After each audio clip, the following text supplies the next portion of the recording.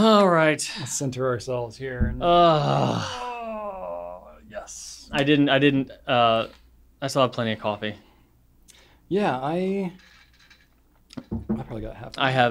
I have had 2 mouth ulcers in the last 3 weeks. Oh man, that's no fun. When one, it took a week. When one got healed, another one was like, nope, hi, me now. Rachel's had one like under her tongue. Ugh. And it's like giving her like referred pain, like down her neck. And Mine are both in the front of my mouth, so every word is agony. Oh, yeah. I'm sorry. It's great. Ugh. Yeah. So if I'm a little quiet today, understandable. that's why. So I'm having to take like the tiniest little sips, which is why I still got plenty. Oh man. I took the lid off. But... Rachel's used this like Mucinex spray type stuff that like helps like numb her mouth a little bit. You can do that. My dentist actually gave me special toothpaste. It's like some, like ultra sensitive stuff. Interesting. Closis is what it's called. CLOCSYS. I had to order it. Can't get it in stores yet, but apparently it's not helping. So whatever. Oh, geez, I'm sorry. It's okay. That sucks. Well, I'm gonna make it. Thanks for pushing through. Yeah, man. For the people. For the audience, yes. They deserve it. All right. All right. All right. Take 2. Hang on. Yeah. Okay. Yeah. We're good. Mic's plugged in. All right. Test. Yep. We got levels. It's registering. We do. Okay. All right. Let's do it. Let's. Welcome, everybody, to episode number 112 of the Goulet Pencast, where fountain pens are still a thing. I'm Brian Goulet. I am Drew Brown.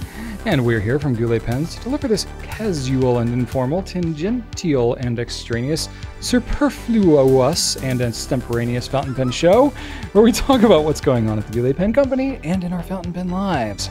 In today's show, we're going to be talking about flushing pilot pens with bulb syringes. How do we do that?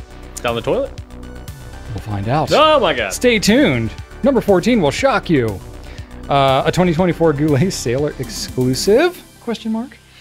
If next level pens above the Pilot Custom A23 is worth the price jump, which pens that I would be able to take with me if my daughter staged a coup and forced me out? Very specific question. That's uncool. I can foresee a situation where this might actually happen, so it's good for me to think through. Pens that we have a love-hate relationship with, as I think we all do have some. We're going to talk about Sailor's warranty warnings, and we're going to spotlight the Magna Carta Mag 1000, the big ol' honker. So look forward to that, and we'll start it off with some feedback. Yes, feeding back. All right, Mo is coming at us hot, y'all. All right, Mo says, hey, y'all, just bought some stickers and thought I would share my pen box. This is the first time I've bought stickers for the box, but I have lots because y'all are awesome. Love these new Pencast stickers. Now, when is the next dragon coming?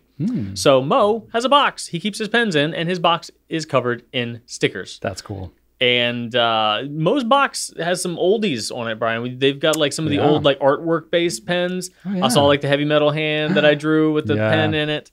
So some OG stickers there. Mo's been around. Mo's respect. Yeah, respect. Well, Mo, thank you, but they need Mo pen stickers. Mo stickers. Yes. Mo stickers for their Mo sticker box. They have Mo stickers because they belong to Mo, but they need Mo. Can always use Mo stickers. Mo stickers. Mo. Thank you, Mo. Sorry, I'm an idiot. Next dragon sticker. We definitely will be doing more dragon stickers. Everybody loves the 2 dragon stickers. We need... dragons are cool. Yeah. What pen should the dragons be holding? We did Lamy 2000 and, well, something very much like a Lamy 2000, something very much like a Lamy Safari. Yeah. What should be next? Let me know in the comments. What do you think the dragons should be either guarding or loving or something else? The thing about dragons is you never really know when they're going to attack, so it's always a surprise. Is that a pun or... No, it's just a fact about dragons. Oh. Do you ever see a dragon coming? I never see it coming. Never see it going either. I don't know. Is it even here? I don't know. All right. Sarah sent us a picture. And it didn't write in a comment, but sent us a picture of their Pilot Varsity from 1990. Why is this a big deal, you might ask? Wow. Because it was writing. What? It was writing. It was not writing amazingly well. It was a little dry, but it wasn't like terribly skippy or anything. 1990, this thing is still going. That's 23 years ago.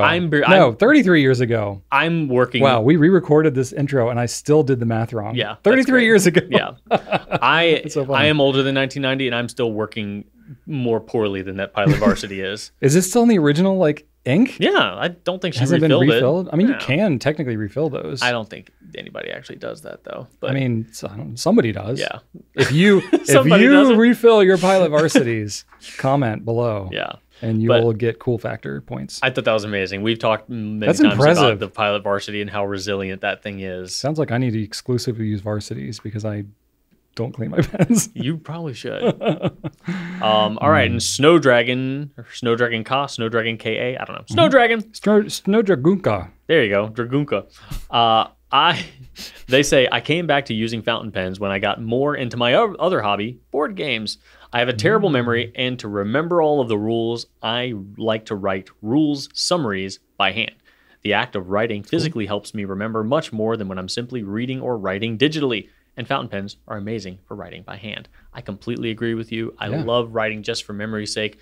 We answered a question a couple weeks ago when Adrian was here, Brian, about someone just asked like, "Hey, I love to write, but what do I write?" And I recommend like writing letters, and even if like it's just a practice letter, just to kind of get out some opinions and emotions. But I did not mention that it's helpful just to take random notes on random things for memory's sake, but that is immensely helpful. Yeah, definitely. Like that's what I use my pens for the most, I think. Like I do some like really intentional writing, but that's fewer and farther between than just jotting down notes and reminders and, you know, talking points and takeaways and stuff I just want to stay in there because I feel like if I write it down, I'm like putting a little bit like a layer of lacquer over my memories. Yeah. Whereas if Like I'm locks just it in. Yeah, it really it does not always, but it definitely helps. Yeah. Definitely helps. For me, it's like a filter. It like helps sift through the random thoughts that might pop out in my head. If I'm taking notes too much stream of conscious, like typing it out,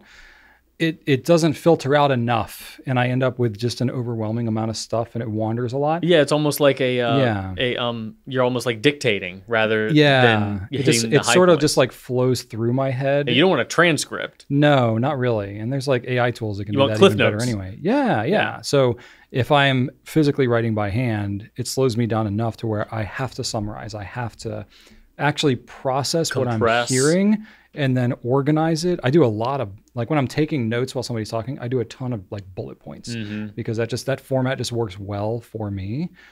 So like a couple weeks ago when I went to my little e-commerce conference thing, you know, as I'm hearing other talks from people, I am bulleting out everything and then putting stars and little shorthand notes and stuff that, you know, I guess technically I could do that while typing out, but if I was typing, I would be much more inclined to try to dictate everything. And then it would be so many notes, I wouldn't necessarily go back through. And so it's really helpful. And in fact, I just recall like reading an article that I saw from the Washington Post earlier this week that was talking about just this point, where if you're writing things down, it helps you to remember it more. Oh yeah. Not just because of the summarizing thing, but just something about the act of writing, like using your hand, it engages more of your brain.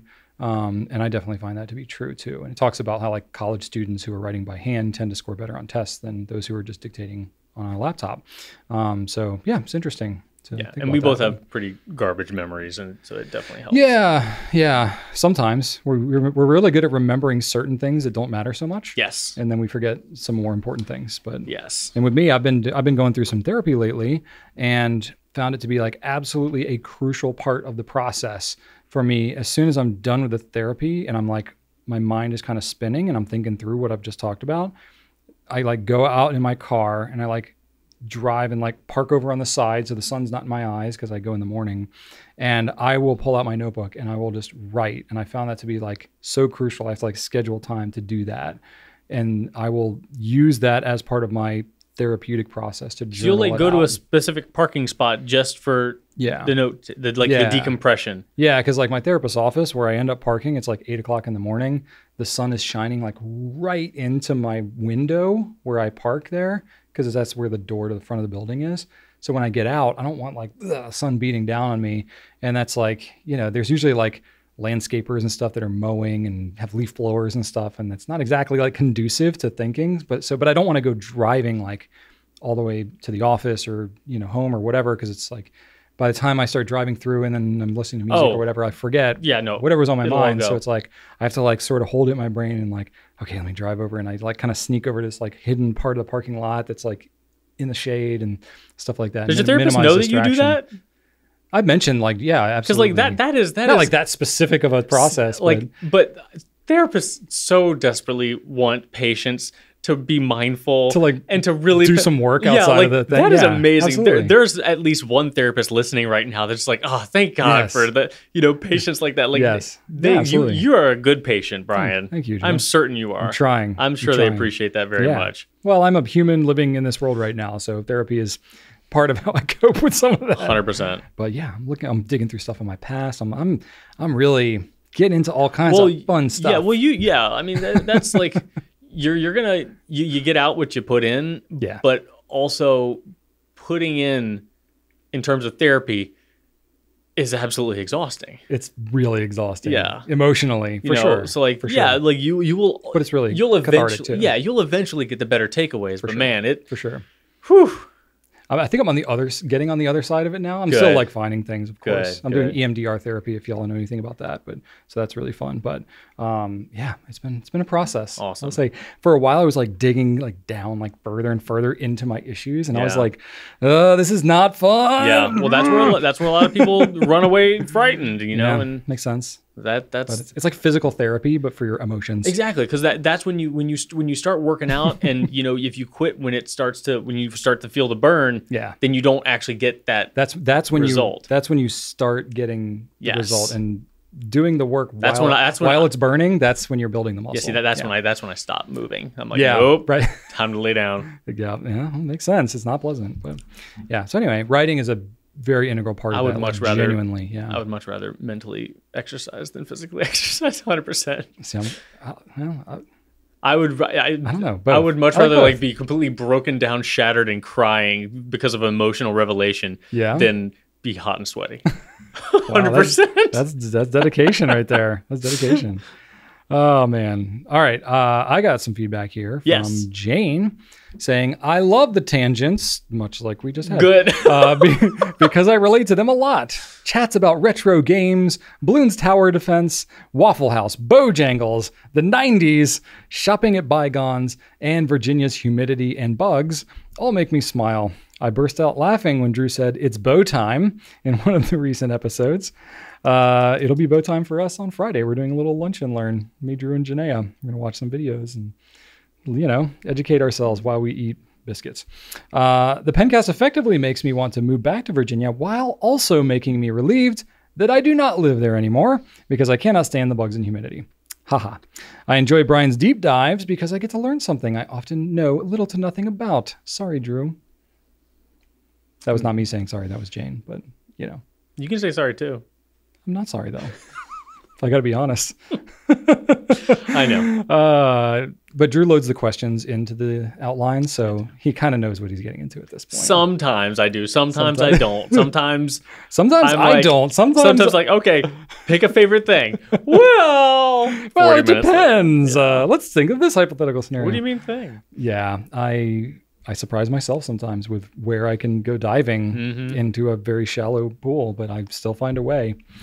Paul says, I'm a big fan of your work. Your pencasts are enjoyable, and I find your 101 fountain pen review videos incredibly useful. I also appreciate your insights into the fountain pen world's inner workings and your thoughts on leadership, team member development, and team building. Hats off to you and your teams for your great work. Keep it up. Thank you, Paul. I appreciate that. Just keep that good feedback coming. That's filling my tank, man. Love it. And then Michael Medlinger says, yes, John Philip Sousa did indeed invent the sousaphone so that marching bands would have a tuba that was practical to carry around. How about that? Now we know. You suspected. You mentioned that I suspected. Probably. How would I know? I only marched it for 2 years. You probably did learn it. You just forgot it. Probably. It was in college and there was a lot going on. Yeah.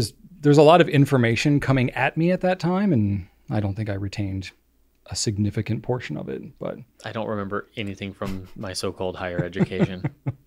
Yeah. That was a long time ago at this point, Drew. That was, I think, maybe more than half our life ago at this point. I mean, I don't know if I remember anything from high school or anything from after high school. Yeah. I mean, how would I know? How would you know? I don't. Yeah, it's in your head. I don't know. Yeah, Look at pictures. I don't know where anything. I don't know how anything got there. I mean, naturally over time, you're going to forget most of the like day-to-day stuff. I You're only gonna remember I key took things. Survey of Western Arts. I couldn't tell you one thing about that class. You probably should have taken notes by hand. That would have helped you retain better, Drew. I did. I didn't have a computer. Yeah, that's true. This was 2003, man. I had a computer, but I didn't have a laptop. No, I didn't I had have a like laptop. a compact computer. I had an e-machines at that time. Ooh, I had an e-machines at one point as well. Yeah, Gateway, all those computers from the early 2000s. Gotta love it. All right, that's it for feedback that we've got. But before we do, Drew, I gotta share with you, we're having very volatile temperatures this time of year. Yeah. It's like when we had Halloween last week, it was like 82 degrees the day before Halloween. And then I think it was like 45 degrees when we were actually trick-or-treating on Halloween. It got way cold.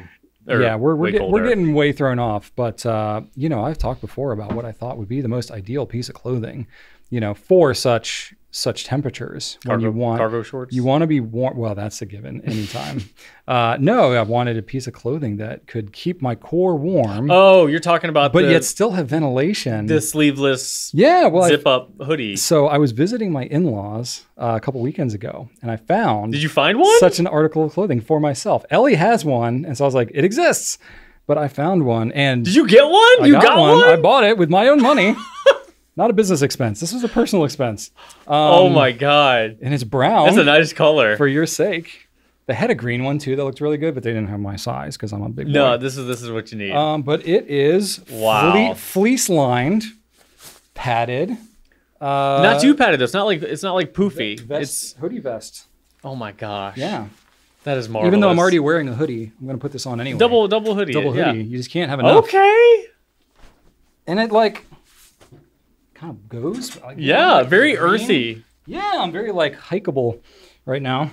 And the best part, these pockets are no joke. They're the whole thing here is pockets. I can take my giant water bottle and fit the whole thing in there. How much is this for me, Drew? That is very you. It fits so much in You there. need multiples of these. With my super long arms, I can keep my sleeves hiked yes. this, we do. Uh-huh. And I can still fit my whole forearm in there for maximum coverage. It's perfect. Oh my God. I'm ready for a bonfire, man. Let's do it. That is amazing. So that is awesome. Loving it. I love hoods. Got it at Marshall's. I get most. Everybody's always asking me what's the brand? I forget what brand it is. Weatherproof vintage or something like that. I don't know. I don't know what weatherproof means. People always ask me where I get my shirts from. More than half of them come from Marshalls or TJ Maxx. You never know what you're gonna get, and they're all $12.99. Nice. So many of them. This one's not. I got this one. And some more of the really pizzazzy ones from a website called supermassiveshop.com. But most of them come from Marshalls. I got a couple from the Hot Topic website, the ones with corgis. Those came from Hot Topic. I've had good luck there in TJ Maxx and Burlington Coat Factory. Yeah, they carry. I'm a big guy, so they carry some of the weirder sizes that tend to fit me better. Sometimes the weirder size things have the coolest offerings, in the medium zone because they don't sell at regular stores. Well, so then in the medium zone, places. everything's all picked through. I'll find something in the XL. I'm like, oh, cool, and then I'll go over to mediums. Nope, not there. No. Because too many mediums. Not happening. Yeah. So there you go. All right. Hoodie vest. That is loving it. I'm so glad you actually bought that and didn't just see it and I own took a picture of it. Oh, I wore it out of the store. Did you really? Oh yeah. Oh, for sure. I'm so into that. That's fantastic. And I wore it back. Rachel didn't even know. We were going to get groceries or something like that. Me and my brother-in-law, and we went in there. He bought a nice flannel shirt and everything. We were we were doing good at Marshall's. And then I walked back in with the groceries wearing this, and I just didn't say anything to Rachel, and she busted out laughing. She was like, I can't believe you bought that. And I was like, I legitimately am enjoying wearing this thing, though it is a little warm with the double hoodie thing, but you're just keeping your core. I look so good. I'm just going to keep it going. So that's fantastic. Please do. Thought you'd appreciate that. I absolutely do. All right, cool. That's what we got for feedback. Let's talk about some new stuff, shall we? All right, Drew. We got a new Tatcha Empress Chinkin fountain pen called the Owl. We do. You would be wise to check out this pen. Sorry, that was terrible. This is a limited edition. This is part of Tatcha's 20 pens for 20 years. And they're making 20 of them, 20. And if you're not familiar with the process of Chinkin, it's very time consuming because it's all done by hand. It's layers of urushi lacquer. And then it's like this kind of stippling, like engraving technique where it's just like little scoops, little tiny little scoops. Yeah. And then it's backfilled with gold powder or in this case, I don't know what kind of magical stuff they're using, but there's gold, but there's also these like lavender type. I don't know if it's lavender, but some kind of plant that's like green and purple. It's like colored in the chinken stippling. I don't know how they do it, but it looks amazing. You don't see colored chinken like ever. And they're doing it and it looks amazing. So it's $4,300. There's only 20 of them in the world. So if you're not serious about, excuse me, got a little iced coffee building up in the throat there. Even if you're not actually thinking about buying this thing, you got to go check it out because it's a very cool looking pen. Yeah, take a look at least at the really close-up images, because when you see a chinken pen, it's hard to appreciate it until you see the actual etches in the urushi lacquer. Yeah. That's when you can see that someone by hand took those notches out, and you just get an appreciation for just how many, thousands of little cuts make up that beautiful design. Yeah, and you can think of somebody sitting there for like hours and hours and hours, like tink, tink, tink, tink, just a little bit. And if they screw it up, you got to throw it out. It's like seeing brush strokes. It's like, wow, a hand made every single one of those strokes. Yeah, very cool. And then I got a couple of Esterbrook sleeve pen things to talk about here. So the Esterbrook Canvas single pen sleeve. So this is in magenta. It's a limited edition, kind of a pink, kind of a magenta. A little more on the pink side than on the purple side, but it's a limited edition. They did it for Fountain Pen Day, which is cool because Carrie Yeager, who's basically the guy behind Fountain Pen Day, works at Kenro, who owns Esterbrook. So it's like a nice little full circle. And then it's $17.95 for that. I don't know how long they're going to have them. I don't know how many they made, but since it's for Fountain Pen Day, I imagine it's not going to be like a ton. Like once they sell out, they're going to be gone. And then same thing for the Esterbrook To Go Pen Cup, which is a cool little bucket. A little bundle, a little bunching of pens. Sock bucket. Yeah. There you go. It's not inaccurate as to what it is. So yeah, it's got like individual little slots for the pens, kind of like how a pen wrap would kind of like have them all clumped together, except it doesn't like roll out. It's got flaps. Hold on, you did this? You did this? I don't know. I'm literally just talking and my hands are doing things. I don't even know what I'm... What is this?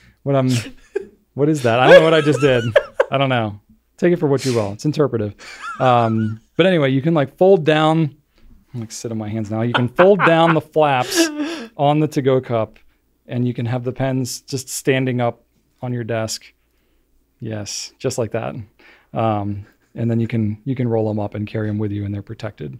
And they're pretty cool. And it's also magenta and it has a Fountain Pen Day logo and it's limited edition and it's $59.95. Your turn, Drew. Brian cannot talk without his hands.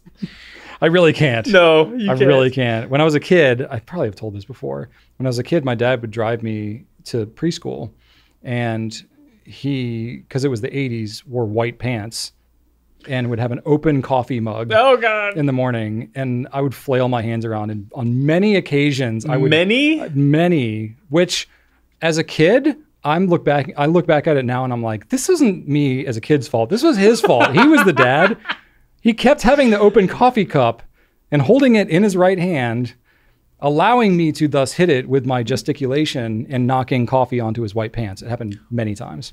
Well, the frequent use of white pants is its own little thing. It was the 80s. I feel like, I don't know when travel mugs became a thing, because I remember in the 80s, I remember my parents having, instead of travel mugs with any sort of lid attached to them, there was a normal size spout. Yeah. But then it flared like out. A flat bottom. Massively flared out, so that all the splashing would happen in this kind of like large flat bottom. Retains heat better too. Reservoir, So like I think that was like the travel mug. But you can't obviously you can't put that in a cup holder or anything. No, it just needs to sit on the dash or next to the seat or something like that. I don't know. But we also had like this beater Volkswagen Quantum. I don't even know if it had cup holders. Volkswagen Quantum? Yeah. I've never even heard of it. I don't know cars, but still. I don't know. But like, it was kind of a pile. Both my parents had that style of thing. I didn't see a travel mug with like a lid, like a twisty lid thing until the 90s. But maybe we just didn't have them. I don't know. I don't know when the travel mug was invented. You want to see Volkswagen Quantum? It was brown too. There you go. Well, that's beautiful. That's a Volkswagen Quantum. These are all wagons. I don't think ours was a wagon. Yeah, but then he had that like 80s. Anyway, Google it. It's ugly. But then he had that like 80s Mercedes for a while too. Like your dad has a style. That was a few years ago. Yeah. Yeah. Yeah. He likes the. He's got an eclectic taste. He likes taste. the boxy cars. He does. Yeah, he's an interesting taste in cars. All right. Anyway, So we've also got a new Shown Design Pocket 6. So in the past we have had two different limited-ish edition pens. They're exclusive, but not really. They're for sale on his site if you want to go grab them there. But we just wanted to have at least something ongoing. So we are going to start carrying a satin black Shown Design Pocket 6 for $135, multiple nib sizes, but it will be available ongoing, so it will not be a limited situation, but you'll be able to get a Pocket 6 here whenever you want to. So yay for that. that's cool. Always happy to have any and all of Ian's stuff on our website. He's a great guy, runs a great company, makes a great pen. Yeah. And then we've got a bunch of Ferris wheel press stuff, Brian. Yeah. So I see first that. off, we've got the Ferris wheel press Crystal Blue Legacy. This is their annual edition for 2024. It's not 2024 yet. It though. says 2024 on our website. Okay. So I guess it's I'm like gonna assume that's right. I- It's like like a car model yeah. that like comes out the year before, I guess so. which confuses me when it's like July and they're coming out with 2024 cars. I'm like, what? Yeah. What is this? So, but anyway, it's their annual edition. It's Crystal Blue Legacy. It is blue. It has blue shimmer, and it is $22 for the 38 mil bottle, the larger bottle. Yeah. Speaking of the larger bottle, they are also kind of pairing this, with an optional purchase of a $40 ink carriage, which is the kind of bracket Stand. Yeah. What's the part of the Ferris wheel that's in the middle? What would you call that? The support structure? I don't know. Anyway. If it has like official name. I'm sure it has The an official bottle name. goes into it, and it looks like the round part of the Ferris wheel, and then the ink carriage is the support structure, the beams or whatever. Trellis? No. Trestle? Trestle. What's a trestle? Trestle is like if you have a table that's got like a big beam going across the bottom that connects the legs. I don't know what I'm that's a talking about. trestle, I think. All right, well, anyway, we've had them before in gold. They sold really well, so this one is silver. Again, it's $40. You can get it if you want to add some extra stabilization to your Ferris wheel press 38 mil bottle filling experience because they can be a little bit wobbly. What is not really big and wobbly is the smaller Fairy Tales inks. So those are 20 mil and they are $20, but the smaller, more orb-like bottles. In this case, I'm talking about Sugar and Spite. That is a smaller bottle, but it packs a wallop because this ink has purple and pink ink, okay, with duochrome pink and gold sparkle. That's a lot happening right there. Purple pink ink, which you could say magenta, right? Sure. Isn't that purple pink? Yeah. All right. Ferris wheel press says purple pink ink with duochrome pink and gold sparkle. I'm trying to find what these things are called on the Ferris wheel. Yeah, I don't know. Supports is what I'm seeing. There we go. But that's all the Ferris wheel press stuff, and that does it for the new stuff. Brian, you want to ace some Qs? I think we can cue some A's. No, A some Q's. Yeah. That's their job to... You guys got to cue the Q's and we got to A the A's. Yeah, that's it.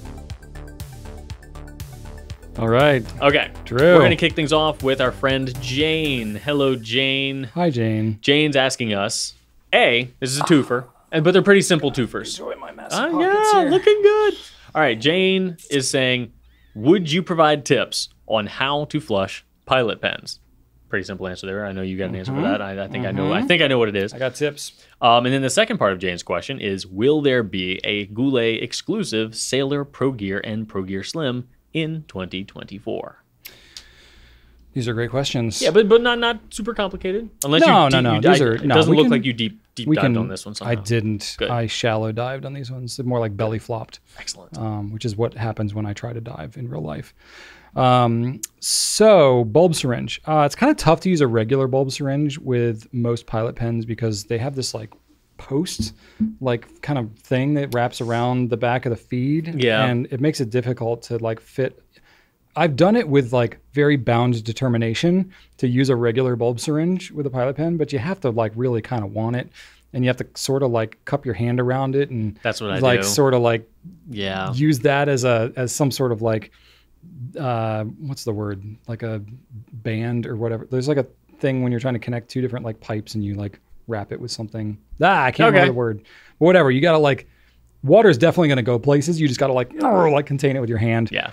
It's not a pretty process, but it can be done in a pinch. It's not what I recommend though. If you're going to be cleaning a lot of Pilot pens, or if you have several pens and you'd like to use them and clean ink all the time, I think it's better to dedicate an entire bulb syringe just for that purpose.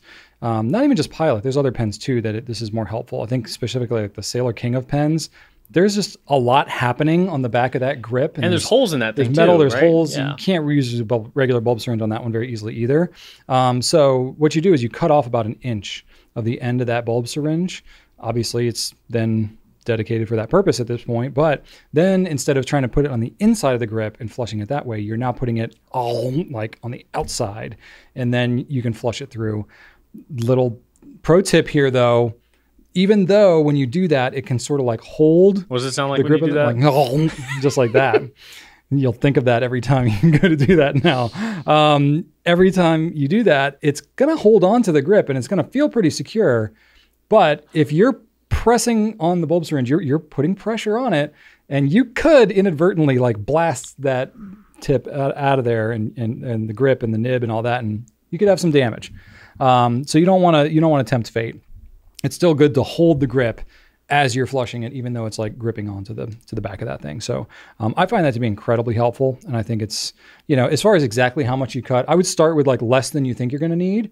And if it feels too tight, cut off a little bit more, because you can always take off more, but you can't put it back. But anyway, so I find that to be super helpful. And I think that's probably the easiest way to do it. Agreed. All right. And then will there be a Goulet exclusive Sailor in 2024? As of right now, we don't have any plans, but not to say we couldn't. The option's open.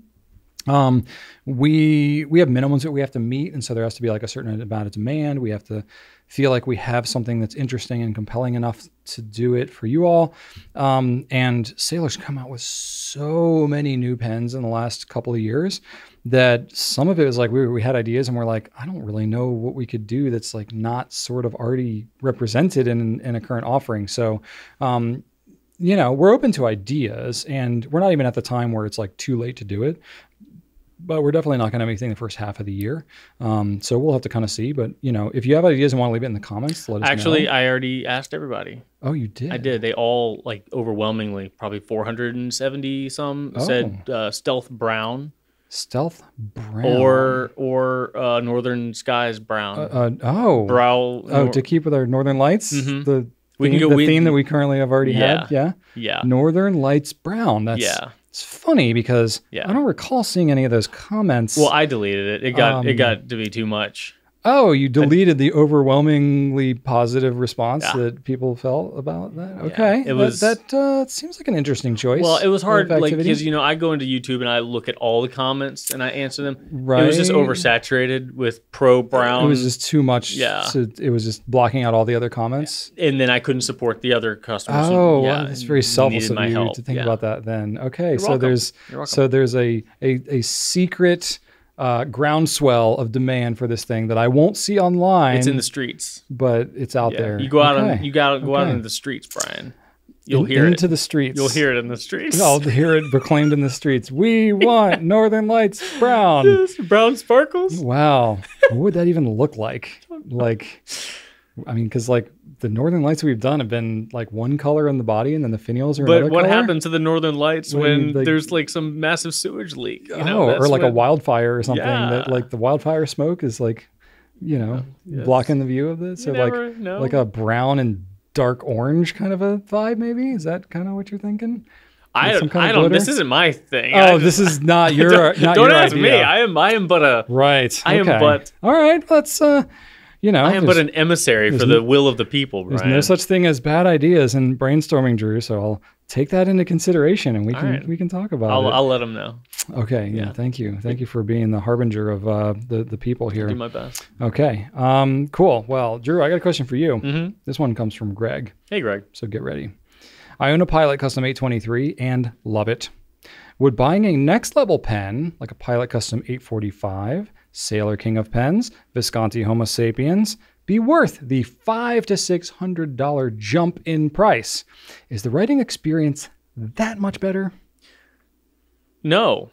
Greg, the writing experience is not $500 more better Wow. than the 823. That's a truth bomb right there, Drew. Yeah, no, I Dang. mean, no, you agree. Like, if is the writing 100? No, it's totally worth it every time. Not No, the it's- writing experience.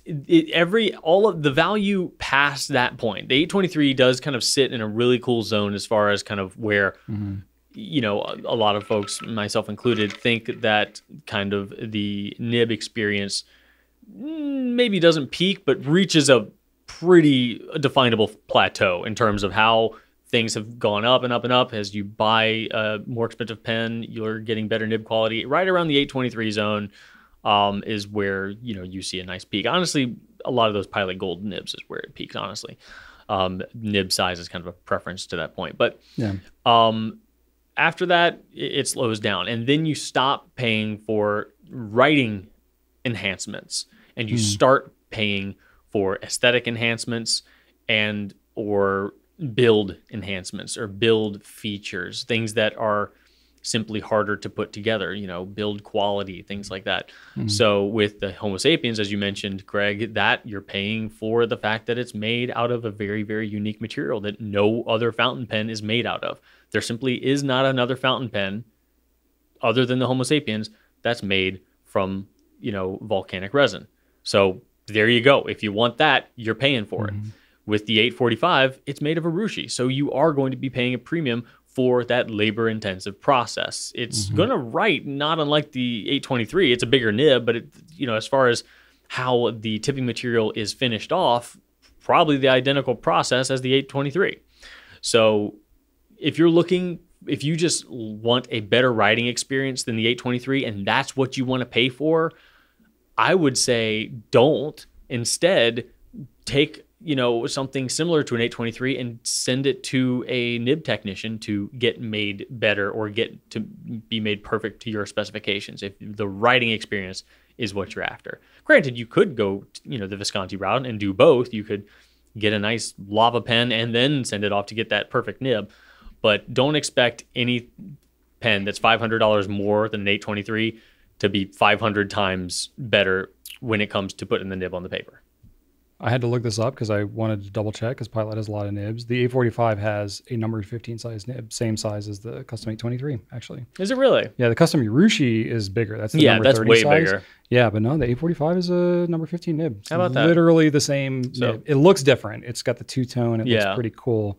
But in terms of how it's going to write, it's going to be identical Identical. to the 823. So you're literally not paying anything for the additional writing experience. Yeah. Unless, you know, kind of like Drew's mentioning with Homo sapiens, for me, like the nib and the feed are obviously a massively important part of the writing experience, but also for me, like the size of the pen, the material it's made of. Like for me, I have very oily, kind of sweaty hands. So using a Homo sapiens with that material, it tends to absorb a little more moisture. I get a better grip on a pen like that than I do on a resin pen. So for me, part of the writing experience is influenced by the material that it's made of and the weight and the balance and things like that. So, you know, but it's not like a hard, fast rule that spending more money will make that a better experience.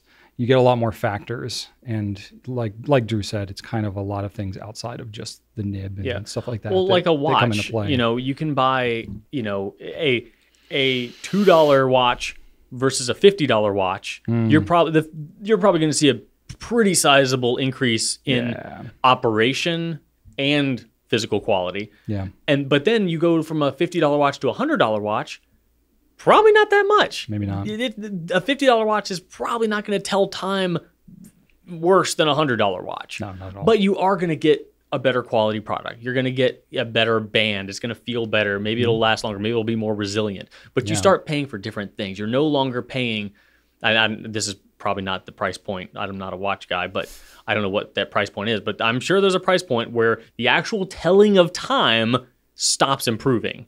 Oh, it's And probably these days, like any quartz mechanism tells time more accurately than even like a $20,000 mechanical watch. So at that point, you're paying for completely different things. Yeah, exactly. Exactly. So That's it just really depends on what you value, Greg. If you value that material aspect, if you want something a little bit more labor intensive, or maybe you just want to spend more money to get something that's unique to you, or a material that has a lot of swirls in it that you know is not exactly replicated anywhere else. what you value should, what am I trying to say? Should but be reflected in the price that you're going to pay. It should be reflected in the price you're going to pay. For sure. Rather than just you seeking out enhanced nib experience. The way, if you want a better nib, send it to a professional and they can make it perfect. That's true. Any gold nib, especially if you have it tuned, is going to be pretty comparable to most other gold nib pens. Yep. But yeah, good stuff to think about. You pretty much covered everything I was going to say, but cool. I will say the King of Pens has like kind of softness to it. Yeah. That is cool. But for me, when you get to the really expensive, like you can spend more on nibs and get, I'm not going to say like a universally better nib, but you can get more specialized nibs that require a lot more handwork and special grinds and things like that. So you have to go down more like specific paths to continue to add that value just by paying more. But as like a general rule, it kind of supports by what you're saying. Cool. All right. Next one is from Serendipity. And we've got a hypothetical for you, Brian. Okay, I'm ready. The day has finally come. Ellie is forcing Brian to retire and taking over the Goulet Pen Company. Okay. She's told him he has to leave behind his portion of the immense collection that he's always made clear was for, quote unquote, historical reference. Am I being like shipped off to some island or something? Unclear. But Am I she being is exiled like Napoleon here? Yes. Okay. Going to Elba. All right. Or as Ellie, she would probably rename it. But she is allowing you to take any and all of your pens that you truly consider to be your personal pens. In this hypothetical, I'm grateful that I get a say in what is being considered. Look at that. She's pens. a benevolent dictator. Under these conditions, where he no longer needs all of the pens as reference, what pens will be taken home forever and what pens will be left behind as property of the new regime of the Goulet Pen Company? How many pens would be in Brian's remaining personal collection? There's no limits on how many or restrictions on value. But if Rachel would limit the number of pens for space reasons, that should be taken into consideration. Oh boy. Okay. There's a lot of factors here. Well, they know There's a lot you. to take into account. You have... This is what Serendipity has to do because they've listened to this Pencast quite a few times and they know what you're going to try to do. I think it was Oprah that said that you teach people how to treat you, and feel like that's playing out here in this hypothetical that has got some strict boundaries, but little do you know, I have no end to my squirreliness and how I want to get around hypotheticals. I think we know that too. This is a very interesting question. Yeah. I mean, we're kind of joking. I love my daughter, and she's not going to likely stage a coup. I'm not 100% certain, but 98% certain that that's not going to happen. Well, she's forcing you to retire. Maybe you need to retire. Maybe you've hung on too long. I'm getting so senile trouble. I'm just constantly saying wrong information. Yeah. Without realizing it. So my more realistic situation is I don't know that she would force me to retire. She might still find me useful, like maybe installing me as some sort of puppet. And she could just kind of pull my strings from behind the scenes, but then I can be sort of a lightning rod for criticism when something goes wrong. I could see that maybe playing out as a scenario. Or she'd probably do with me what I think she'd probably do with you. She'll just put both of us into like a room like this, and, remove the memory card and just tell us that we're talking to our audience, and we'll just end up talking into an empty camera. Extemporaneous, superfluous, something else, Pencast. Right. Yeah, I remember the 90s. There's so much neon. So she did force me out. She had the grace to let me choose which pens to take. I think she'd let me keep all the wooden pens that I made. She don't want those. Before the modern Goulet pens form. They're cool for historical purposes, but they're not anything we carry. They're not particularly relevant except to my story of how I got into it. So kind of the same thing with like random prototypes and artist proofs and things that, are maybe duplicates with slight tweaks to things, or it's prototypes we did that just never panned out into actual final products. Those aren't necessarily crucial to what needs to happen in the future. And they're never going to get used in videos really.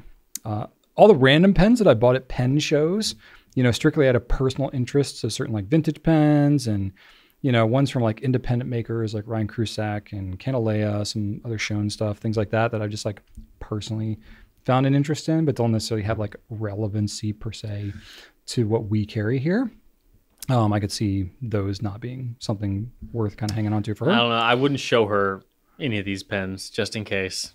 Yeah, I would just hide them all. Yeah. Yeah. Because she might see the Canalea and the Crusac and be like, That's no, true. She those are likes them. staying. Yeah, I can see that. They are really cool.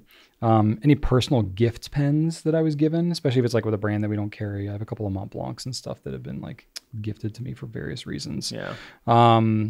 And then maybe ones, if she's feeling very benevolent, ones that are like iconic to my story, like my blue Custom 74, my first Lamy 2000, you know, the ones that are like part of my journey that I talk about a lot. That'd be kind of cool to get to hang on to those.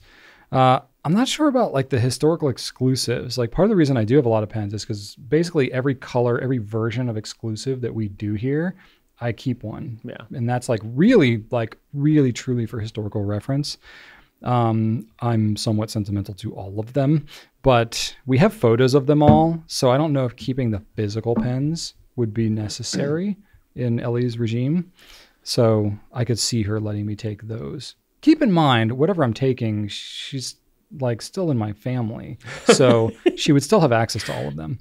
I don't think that she'd want to keep any of the Noodler's pens because of the smell. Oh, yeah. So I could see her. Has she ever smelled a Noodler's pen? That's a good question. I can't recall if she has or not. You should take home a Noodler's pen I should one get day her and reaction. just let your kids sniff it. Okay. You smell this Okay. pen. Nothing bad's going to happen. I don't know. They're like preteen teenagers now, and there's some smells happening in the house that they're oblivious to that I'm like, I don't know. I could be surprised by what they could tolerate because they could tolerate more than I can. Just hide one in there, like unwrap one fresh from the plastic and just put it in their backpack. Put it back. Yeah. Gosh, she puts so much stuff in her backpack. She'll bring like 10 books to school. Like they have a laptop. They don't have textbooks anymore. Right. But Just like recreational books. Yeah, just books. Yeah. She's like, I want options. And I'm like, your book bag weighs like 40 pounds. That's like more than it would wear if more. She's like Major. You know how much stuff I carry around. She's like me. She does the same thing. Yeah, and you were one of those students since I can remember that had the big honking LL Bean backpack. Yeah, with like the 2 sections on it. Yeah. Like you had that thing before a lot of kids did. In high school, you saw it happening more, but you had it early. I had an aunt who lived in Massachusetts that was like driving distance from the LL Bean. Their return rate is like 45% or something crazy. So they have like their outlet stores. Did you have your initials on it? They weren't my initials. They were somebody else's initials. Really? It was like a reject backpack or a misprint or something like that. I don't remember that. So that's part of why I remember you had one. I don't remember the initials. Yeah, we didn't buy name brand stuff. It was like part of the like super got a good deal kind of a backpack situation. It was red. I didn't like that color per se, but it did kind of stand out. But it was a big freaking backpack. Oh, it was huge. And but you we had we had to carry textbooks. Like I legitimately had like 30 pounds of books to carry around. But but I didn't have that backpack, and I had just as many books to carry around. That thing. I didn't like going to my locker in between classes, so I would just carry my books for the entire day. Oh, okay. You know. Yeah. And then I would just carry a lot of other things. That thing was like wider than your torso. It was really big. Yeah. It was really big. You know. But I got a nice strong back now, so you know, I'm not saying correlation is causation, but you know, read into it what you will. You need to get Ellie one of those. She has a pretty big backpack, and you need to get you need to get her one of those Swiss ones like you have, and be like, Ellie, the day has come. You know, you have earned the Goulet choice. The Swiss gear, yeah. Backpack. She's got some blue thing. Her and Joseph actually have the same backpack. It's kind of confusing, but that's what she chose. Anyway, I could see her being fairly generous with some pens. I don't think space would be an issue because pens don't take up a lot of space in the grand scheme of things. Though I do have a lot of pens. At some point, they start to take up a lot of space. But, you know, I have tools. I have other things that take up a lot more space. Rachel's very forgiving in that way. I feel like I could, you know, the hammers that I have probably take up as much space as the pens that I have. God. Yeah. I don't know. It'd probably be a few hundred pens at least. That you'd take? That I would take. Oh my God. I'm telling you, man, it really adds up when you start going through the whole thing. Oh man. And it's just, I don't know. It's going to be, I really don't want to think about this. Like, it's going to be a sad day when I have to like actually think about like winding things down for myself. I don't know how I'm going to do it. By that time, I'm going to have like 7,000 pens. No. All of them I will argue I have an emotional connection to. Yes. And Rachel will be like, Brian, Yes. seriously, you have a problem. Yes. I'm going to be on some TV show and they're going to be like, we are dictated by the state to take the pens away out of your house. I will say you have gotten better about getting rid of things. Overall, I'm trying. Like I'm pen boxes and there was a time where you were keeping all of them. Well, it reaches a point where it's just ridiculous. I agree, but I'm like, I don't think you were aware of what that point was until you actually gave it. I'm saying I'm proud of you. You've come a ways. I'm growing as a person. Like the ink swatches we were talking about the other day. Yes. You were like, I don't think we need those. I don't think we need to keep those. And I was very proud of you. Thank you. Wait, did you? I'm growing. Oh, okay. No, I didn't do anything. You looked guilty for a second. I'm like, did you change your mind? Did you? No. I was specifically talking with BK about my story of, we used to, in the early days, we did swabs on white and then swabs on off-white so we could see the difference. It turns out that no one cared about the off-white. So we had hundreds of manual ink swabs that I had done on ivory paper. And it reached a point where Rachel was like, Brian, we're never going to use these. No one cares. They need to go. And she actually threw them in the trash. And I pulled them out of the trash can and kept them. And then she found them later on. She's like, Brian, what are these? And I was like, well, it took a long time to do them. And I don't know, maybe and she was like, no, seriously. And I was like, okay. I didn't throw them out though. They got thrown out. They got thrown out.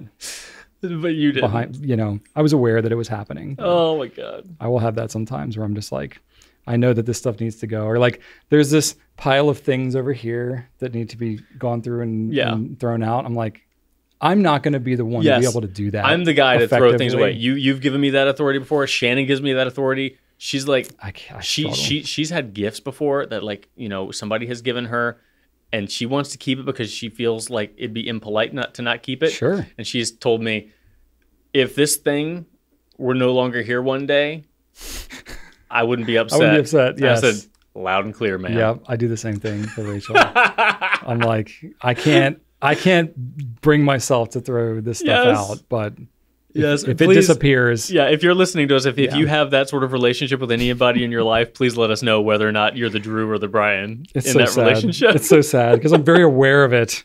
It's not with everything, but just certain things. Yeah. Certain things I'm sentimental about. Very cool. I get that from my mom. All right. She's that way. Anyway. You'll move on to question 4? Yeah, I think so. Okay. All right. This is from Elisa.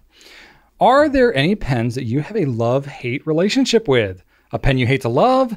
I find that to be the case, particularly with my Visconti Homo sapiens. It's so beautiful and so frustrating. I'm about to send it off to a Dipmeister again. It has unexpected issues, and yet I'm determined to make it the pen of my dreams. For now, I love looking at it, but hate writing with it. Am I alone in the love-hate for a pen? No, you're definitely not. And you're not alone with the love-hate for the Homo sapiens either. I think a lot of people have that, like, they want the Homo sapiens to be perfect. In particular is want so bad. I mean, it's popular because people want that thing to be so perfect. And it can be. It can be. And it sometimes is, and it can to be fair. Not be. But yeah, it also often gets sent to a nib technician. So, but no, you're not alone on the Visconti. You're not alone with fountain pens in general. The one that came to my mind was Lamy Studio, Brian. Studio. I love that pen's profile. I love the matte texture of it. I love the way it snaps to cap and snaps to post. Yeah, slick. I love the profile, like how seamless it is when you really cap slick. it. Like, I love that pen. I do, but I hate it. I hate the grip. Like writing with it. I hate the clip. You don't like the propeller? Despise it. What? I think it ruins the. I get it. I get it. Like it's not such for everybody. It's such a streamlined pen, and that darn clip is just bulbous and offensive to me. Right? Exactly. It doesn't match at all. It's so. I don't know. It's like it's aerodynamic, but then that clip is just like a paddle, like just. It does look a little bit like a paddle. Oh my God! And the grip, I'm like, come on. You've got the rubberized grip that you can put on it if you want to. I know. I but wish you just they had want it that to grip. look cool. So you add that slick metal grip. Like, granted, I have very dry hands, so I'm not slipping and sliding all over the place. Oh, I am. But yeah, exactly. But like That pen is one of the worst for me because Yeah. my oily hands will slip on it. It's tapered. and they don't have to do it. Yeah. Like, even if they wanted to do something like ST DuPont does, like they have a slick metal grip, but it's got grooves. Yeah, like groove it. Come on, do something. Yeah. So like that pen drives me nuts because it's got so many awesome parts about it. Yeah. It's a good price too for what it is. I think Yeah, it's really for sure. high quality for less than $100. Have you used the stainless steel one? Yeah. That's got the rubber grip on it. That's awesome. I like like that. that. I like that one, but it doesn't have the weight that Oh, yeah. it's a little lighter. It doesn't have Okay. that like heft that a lot of them do. I love the Yeah. lacquered ones. Yeah. The lacquered ones are my favorite. Well, Those- there's the Lux Studio. That's got the heavier one Yeah. and the rubber grip. that's fantastic. But that's a lot more. Those are gold Yeah, and handles the all stuff. black does too. Yeah, the all black. Yeah, Yeah. so that's nice. So Yeah. the studio kind of drives me nuts. As far as a pen I love to hate, the Monteverde tool pen. You do love to hate that pen. But then again, I don't truly hate it because it is doing exactly what it needs to do. It's not promising anything that it delivers. It delivers entirely on what it's trying to deliver. So I can't complain about it. It's not a bad pen. It's not a bad pen at all. Jack of all trades, master It's of just none. silly. So it's just like I just like giving it a hard time. Yeah. And then the Regatta. So the Regatta is a weird pen where I love to recommend the Regatta. I would never want one. Like I like see that. but I've recommended it to people and they love it, and I've like hit home runs as far as like customer recommendations go. Surprisingly popular pen. It is, and some people have written me back like, oh my god, the Regatta is my favorite pen now. Like, and they have like $300 pilots. They're like, my Regatta is the best. I'm like, okay. Wow. And so I don't know. So I don't particularly care for that pen, but I will recommend it. And that's a weird thing. So I can't say I love to hate it or I hate to love it. I think it's more of a I hate to love it because I personally don't care for it, but I'm fully behind it. Yeah. I love to cap and post it too. It's so much fun. It is very satisfying. But Go loud, yeah, like so chunk. I am a bit at odds with myself about the Monteverde Regatta. Fair but enough. both that and the tool pen, I will say, it is exactly what it needs to be, and I wouldn't change Yeah. a thing about them. And Yeah. that's weird. And then I've got two pens that drive me a little crazy because of their price points. The Piniter Twin Tank Touchdown filler, I think it's a great pen. I love the fact that it's a slim vac filler. I don't know why all vac fillers need to be so darn just bulbous and Chunky. tubular and chunky. Yeah. Yeah. This has a sleek, slim profile, which is great for my hands. I don't love the grip, but whatever, it's fine.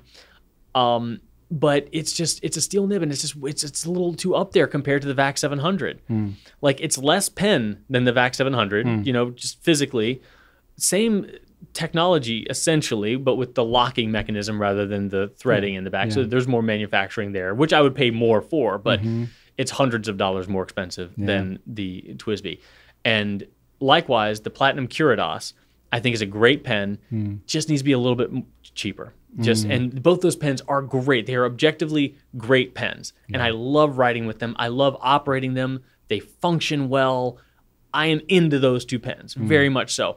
I just wish they were more accessible, and I kind of hate them for that because I want them to be in the hands of more people at lower price points. I think they would be so much more universally appreciated, and I want them to be used because I believe in those pens. Yeah. I do.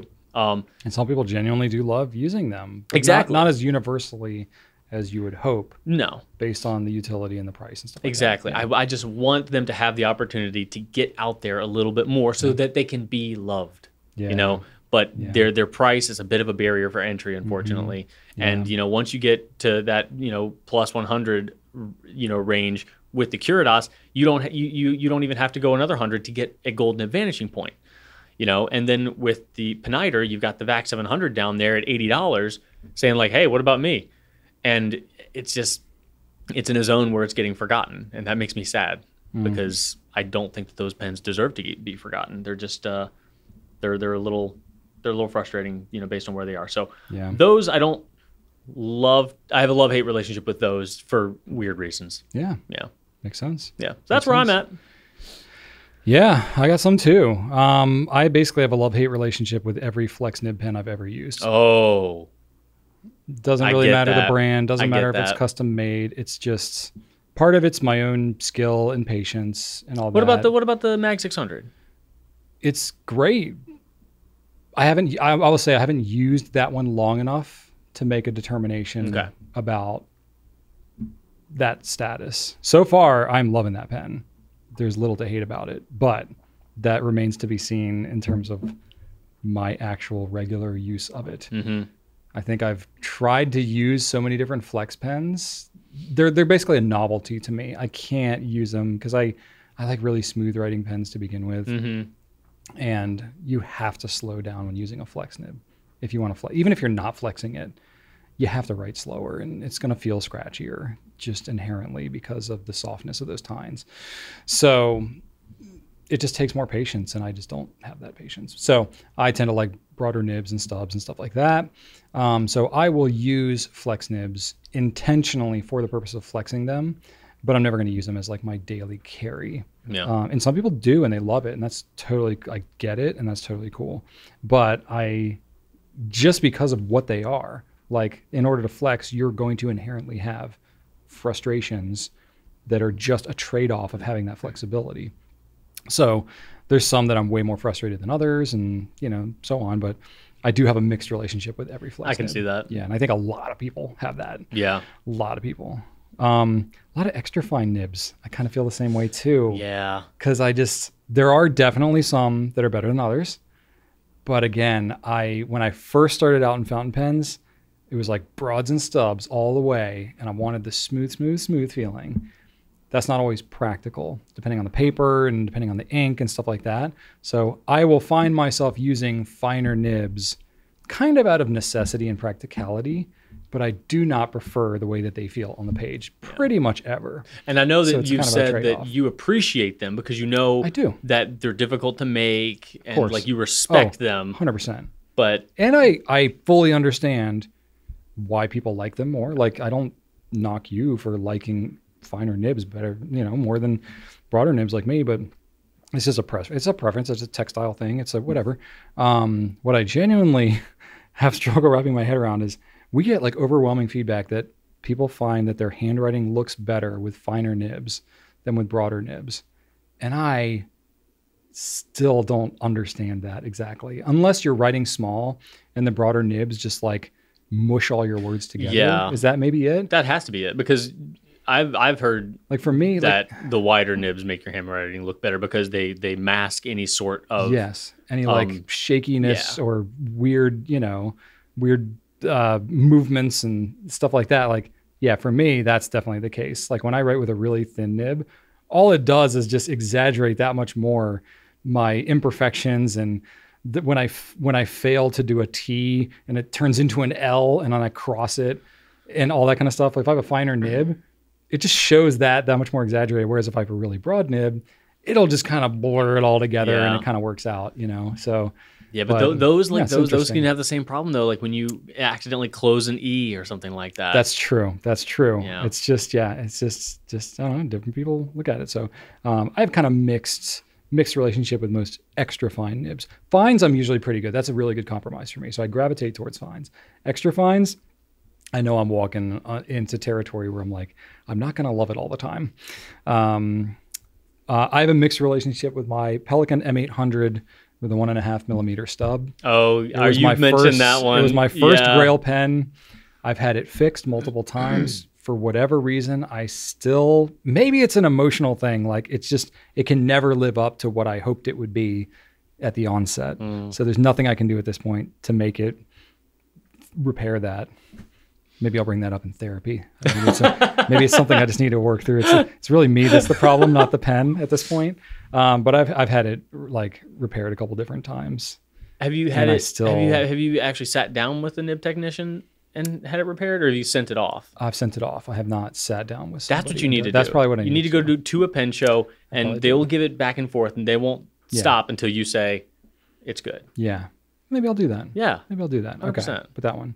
Again, it had a lot of baby's bottom and had some skipping stuff. And then I had it ground a little, crisper, but then it was a little too scratchy. And it's just like, I haven't found that.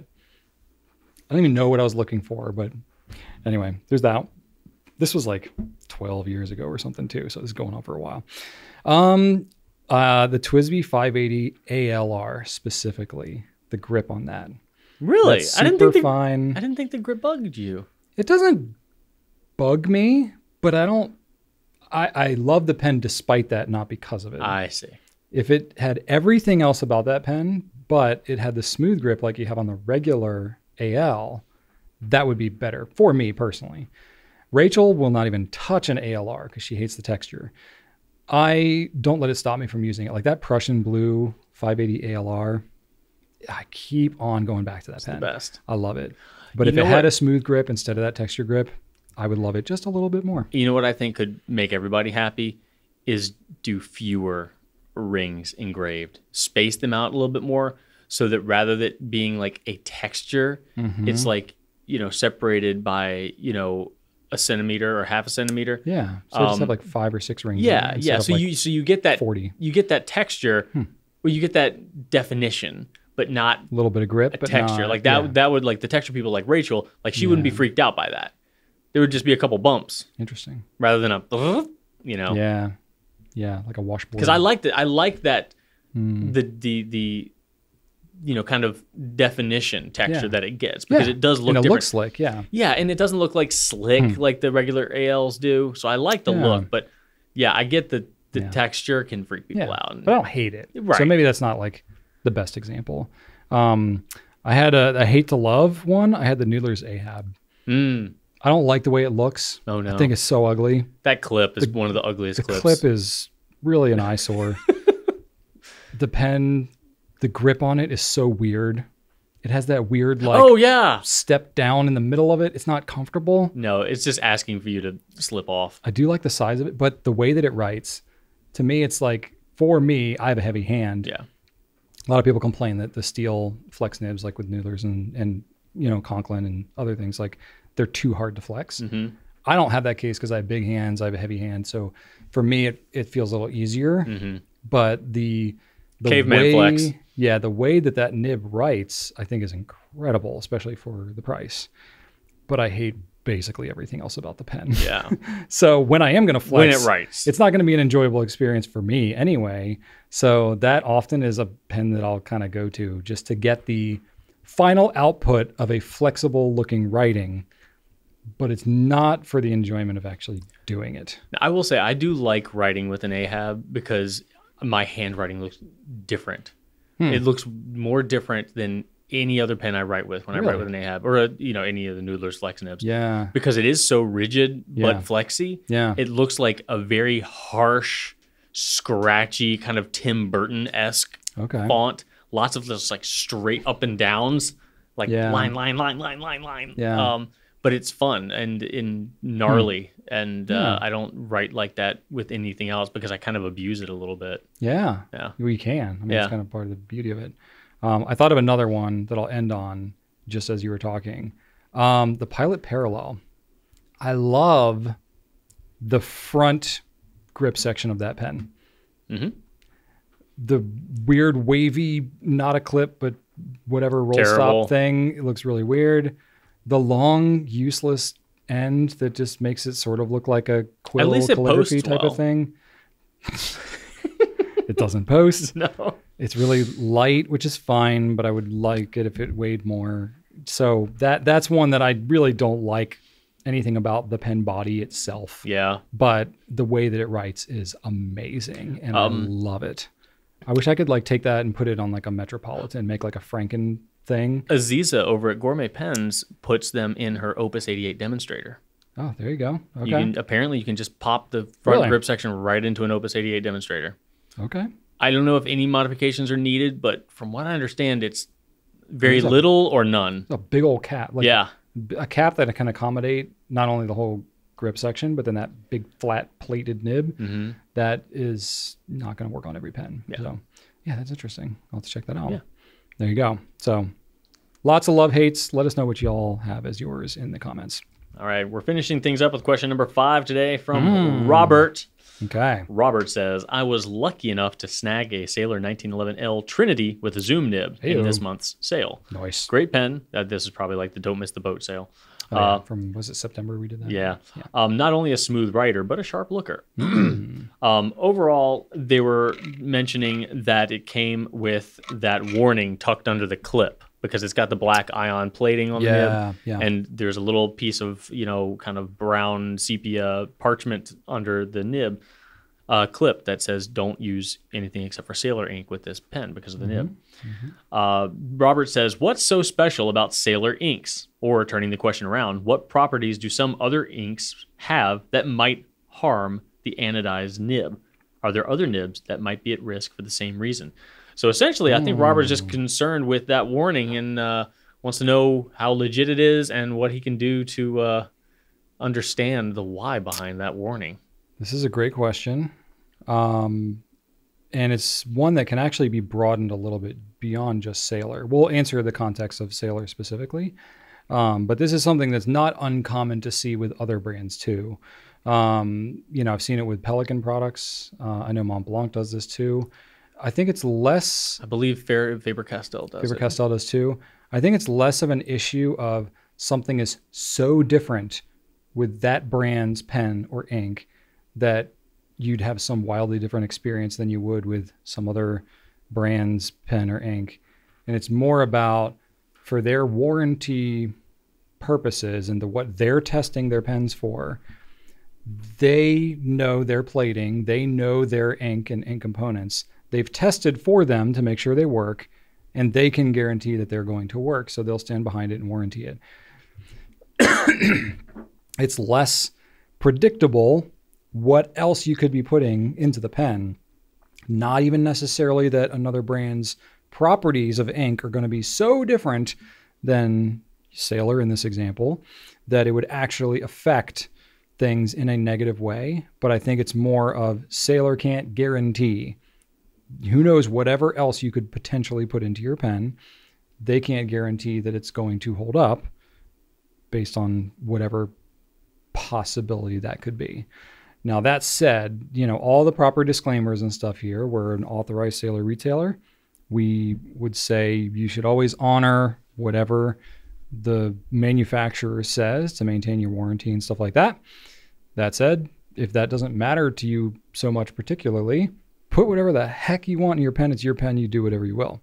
And plenty of people do that. And to my knowledge, we've not seen any issues with the plating. I've never seen the black ion plating wear off in any way. I've seen black plating wear off on other brands, but never on Sailor. Well, so there's different, if you're talking specifically black plating. Not black ion. I mean, there's different types of plating that can have, you have PVD, you have anodization, you have black ion, you have probably a couple other things that I'm even failing to remember. I think the ones that I've seen plate off are like the cheapo, poorly done ones. You can have like sprayed lacquer. No brand that we currently carry. Yeah, exactly. You can have stuff that can chip off. Even heck, going with Pilot with their black matte vanishing point, when they first came out with it, they had, some warranty issues where like the black was kind of rubbing off and you could see the brass underneath. They've since changed. This was like a decade ago. They changed how they're doing the black material on there. I don't even know exactly what they use, but it's really not an issue anymore. Mine has the brass coming through. My OG one, it's got a little bit of brass wearing through too. But mine's on the plunger. Oh yeah, yeah, all over. It just wears over time. I think once upon a time it got something caught in there, so every time I was clicking it, it was like scratching it. So. Oh okay, yeah, it just wears over time. I think I got a little piece of crap in there that I let a team member borrow mine and it came back to me with a scratch on it, and that has remained ever since. I think I remember that, and it was like, oh cool, I didn't even cause that, but it's okay. I don't remember who it was specifically, but that was one of those things. It's sort of like when you let your kids play with something, and even they might even try to be careful, but they don't even realize what happens. So you're like, oh, okay, cool. That's fine. It's okay. It doesn't need to be perfect. But no, it's like part of my thing. Anyway, it doesn't matter. That's Sailor's pretty strongly worded, with that stuff on that one. Whether or not that's truly warranted, I don't think it's a response to they were shipping these pens out and they were having a lot of problems with it and they put that on there. I think it's more of they're hedging their hedging their bets. They're covering themselves for who knows whatever potential thing. If you put, antifreeze or glow stick fluid inside your pen and then have an issue with the plating, they don't want to be responsible for that. So the plating is probably more sensitive than the standard plating that they use for whatever reason. I don't even know. I don't know if it is. To my knowledge, it's not. I haven't seen any issues with it. So yeah, that's fair. I'm know. imagining that, they're putting it on the black one only because of a perceived possibility of sensitivity, because they don't put it on any of the other ones. So true. Yeah, I don't know. But, I would take it for what it's worth and just, be more intentional about that. And I would say, generally speaking, you obviously do at your own risk, but, and not to say that nothing could happen, but I would say if you're concerned about using any ink in your pens, if you're sticking with conventional, non-waterproof, non-crazy property ink and just using normal fountain pen ink, then you're probably gonna be okay with most any pen, any plating, most nibs, most any of that kind of stuff. So, and if you do want to be careful, Sailor has hundreds of different types of inks. So fartjillion you're gonna be fine with variety. Yeah. So there you go. That's what we know about that. All right. Cool. Well, that is it for Q&A. Okay. We can move on to, we're going to return to Pen Spotlight this week, Brian. Hey, we are. We will have more team like meet the team segments, so don't worry about that. There will be more. There's more of the team to meet, yeah. There plenty is, yeah. But we thought we found a good pen to spotlight. We do. We're going to need a large spotlight today, though. Oh, we've got a large spotlight right there. It's very big. It's about 3 feet, this light that we have above us here. So I think it'll do it. Anyway, let's check out the Magna Carta Mag 1000. Okay, folks, this is the Magna Carta Mag 1000. And the thing is, I have really big hands, so it might be deceiving just how large this pen actually is. Here, let me get it. Put it in you got slightly smaller hands. Yeah. I mean, just look at my hand next to yours. Like, you're not a small guy. No. But, like, my hands are a little chunkier. Yeah. Right? And less pink. It really is amazing how pink you are. I'm a pink man. Very just different. I'm a very pink man. You're very, But yeah, this thing. Crustacean kind of skin going on. Look at that. It's a big pen. I'm a cooked lobster. But you know what? Our hands won't really show its justice so much. We got to show it next to some other pens. Absolutely. So I grabbed a Pilot Metropolitan because that's a pretty well-known pen. Oh my gosh, look at that. People have. Just look how much bigger it is. It's kind of crazy. And then I'll show you the nib in just a second because that's really most of the reason why this pen is so crazy. Pilot Vanishing Point. This is the new 60th anniversary Kanreki. Using this as a nice little opportunity. It's like twice the size. Show that off. Yep. Got a arguably very large pen, the Jinhao X159, which also has a number 8 size nib on it. We're going to compare that in a second. I got the beloved Lamy 2000, which many of you are familiar with that size. I don't know. You could probably fit an entire Lamy 2000 inside this pen. I think so. And arguably a very large pen as a standard, the Edison Collier, which, approaches its length, but still looks a little shrimpy next to it. Yep. It's kind of crazy. And then Drew, you grabbed another pen over there, which we can show, and then I'll show all the pens, and then I'll show all the nibs. Drew's got the Namiki Emperor Rabbit. This is a very large pen. White Rabbit. This is a arguably huge pen. This is probably the largest factory pen being made. This does make the Mag 1000 look a little more reasonable in size. The cap is a little bit bigger on the Emperor, but the body is about the same girth. Mm-hmm. Overall length is longer on the Emperor. But the Emperor, it's really a canvas. So you kind of want it to be as big as possible. Anyway, so we'll show that. And anyway, big pen. It's not super heavy, though. I will say, and actually writing with it, it's a very large pen. It's not going to be for everybody. But there you go. Look at that. What really makes this thing stand out so much is the massive nib. It doesn't even have a specific size designation to it. It's just the Mag 1000 nib. I think he calls it a number 10. Does he call it number 10? I believe so. Okay. Which is, I think he said it's technically larger than a Yovo number 10 would be. I think it's slightly larger, but does Yovo make a number 10? I thought 8 was as high as they go. Is it the biggest they go? I don't know. Or then a number 10 would be or something. I don't know. Whatever. Wait, I don't even know if Yovo makes a number 8. Yovo? They make a number 8. They do, because Monograpas had a number 8 before. Like when we did the... That's a Yovo nib? Yeah. When we did the... what was it? The Dove thing? The Dove one, yeah. That wasn't Yovo. They found that. That was like an old, like... That wasn't Yovo? That was like one of their cave... That was one of their cave nibs. Yeah, I don't know. Anyway, we digress. Whoops, there we go. Big nib, big pen, but it's ebonite, so it's actually not that heavy. Right. So it's actually quite comfortable to write with. I'll show you how it writes in just a second. Look at that. Yeah, there's Drew's thumb next to it. It's we jokingly call it like a boat paddle, or the oar, because it's so big. And then it's got a ebonite feed as well, which is equally ginormous.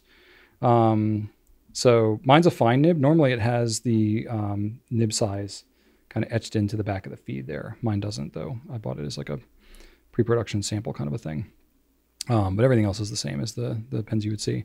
Standard international converter, but you can fill the whole body with ink if you really want to house an entire bottle of ink with you while you travel, I guess. All right, now for the fun part. Let's compare some nib sizes. Shall we start with the arguably more laughable ones? Yeah, let's bring out that vanishing point. Vanishing point. So we'll show the vanishing point. Oh my God. There you go. Slight difference in size between the two. It's just crazy. I mean, the vanishing point nib is technically longer because it's like embedded in there, but still, it's going to be a little different. Oh my God, you could fit like 20 of those on the Magna Carta. Kind of amazing. Let's do a Lamy 2000, shall we?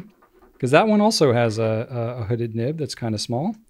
There you go. Jeez. Wee little Lamy 2000 nib. That's ridiculous. It's so tiny. So there's that. Okay. Got it? Yeah, cool. All right. Next up, let's do the Metropolitan. This is a pretty decent all-around normal size nib, but it does not look like it in comparison. It looks tiny. It looks miniature. It looks like it was shrunk. Mm-hmm. But that's a standard Pilot Steel nib. Next up, let's see here. Let's go to a number 6 nib. Kind of a standard size that most people are familiar with. This is on the Collier. This is a Yovo number 6. And not a small nib. Not a small nib. This is a pretty good size, full-size nib. It makes it look like a number 5. It does. It makes it look so small. Length and width. Like, it's just crazy. So there you go. Next up, we'll go to the number 8 size because we got the Jinhao X159. So this is one of the bigger nibs that we sell. This is about the biggest nib that we've seen previously. There you go. It's big. It's wide. See, this looks like a number 6 to me now. The tip of the number 8 size nib just makes it to the shoulder of this number 10. Golly. So big. And just like, it's so massive. Just look at the feed. The feed on this monster. The whole thing could fit inside the feed. It really could. It's crazy. All right, now the real tests. The biggest nib previously that we've had has been for the Emperor. Now I'm going to lovingly remove this and set the cap aside. Oh, such a gorgeous pen. Will it be bigger than the Emperor? This is the big test, right? So, Emperor next to oh yeah, Mag 1000. The Mag 1000 is bigger than the Emperor. It absolutely nib. is. Now it's a steel nib. It's not gold. The Emperor is definitely the biggest gold nib. Width is a little bit wider, and length is a little bit longer. Kind of all around is bigger. Feed wise, much bigger feed. I mean, I thought the feed was big on the Emperor, and it is arguably. Yeah, but still, kind of. If you're going just purely for size, Mag 1000 is going to be the biggest. You can't really top it. There you go. And the Pelican M1000 would be a good comparison too, but it's going to be that's smaller than the Emperor. Yeah. The feed might be a little bit bulkier than the Emperor. Same with the Sailor King of Pens. Yeah. You know, all of these are going to be smaller than the Emperor. So real quick, you know, since you're like, oh, it's such a big nib, like, does it make a difference in terms of how it writes? I mean, not really. It writes well. Like this is the fine nib version. I got Pilot Iroshizuku Konpeki. It's smooth. Is it bouncy at all? It's got a little bounce to it. I mean, it's a steel nib. You can probably see me like flexing it a little bit. I mean, I'm putting some pressure on there, not crazy. It's not going to be like flexy line variation. But it is a long piece of metal. Yeah, it feels you know, it feels closer to a stiffer gold nib, you know, than it does like a stiff steel nib. Overall, pretty smooth. The flow is good. The flow is going to be good, you know, honestly, a lot because you got that ebonite feed in there. And so it's just going to, I really can't write and talk at the same time. So I'm just going to make some scribbles, swirls, stuff like that, you know, little dots. That's a good sign of good flow when you can do these little dots, little ticks, things like that. But everything is made in-house in India by Magna Carta, the nib, the feed, everything. Yeah. All in all, pretty good writing experience. Now, I mean, I know if you're looking Magna Carta, you're going to be comparing this to the Mag 600, which has the Flex, which is a gold nib. That's actually less than this pen. Yes. But this pen, you're getting a whole lot of pen. You're getting a whole lot of pen, a whole lot of nib. So I don't know. It's a bit of a novelty. You're getting this massive nib. Does it write that much better? No. Than like any other potentially nib could. You know, this is in the $400 range, so you can get custom A23. You can get some great writing gold nibs for this price, but it's an ebonite pen, ebonite feed. It just said maximum recording time reached. Oh, well. So anyway, we're switched back to here. Yeah.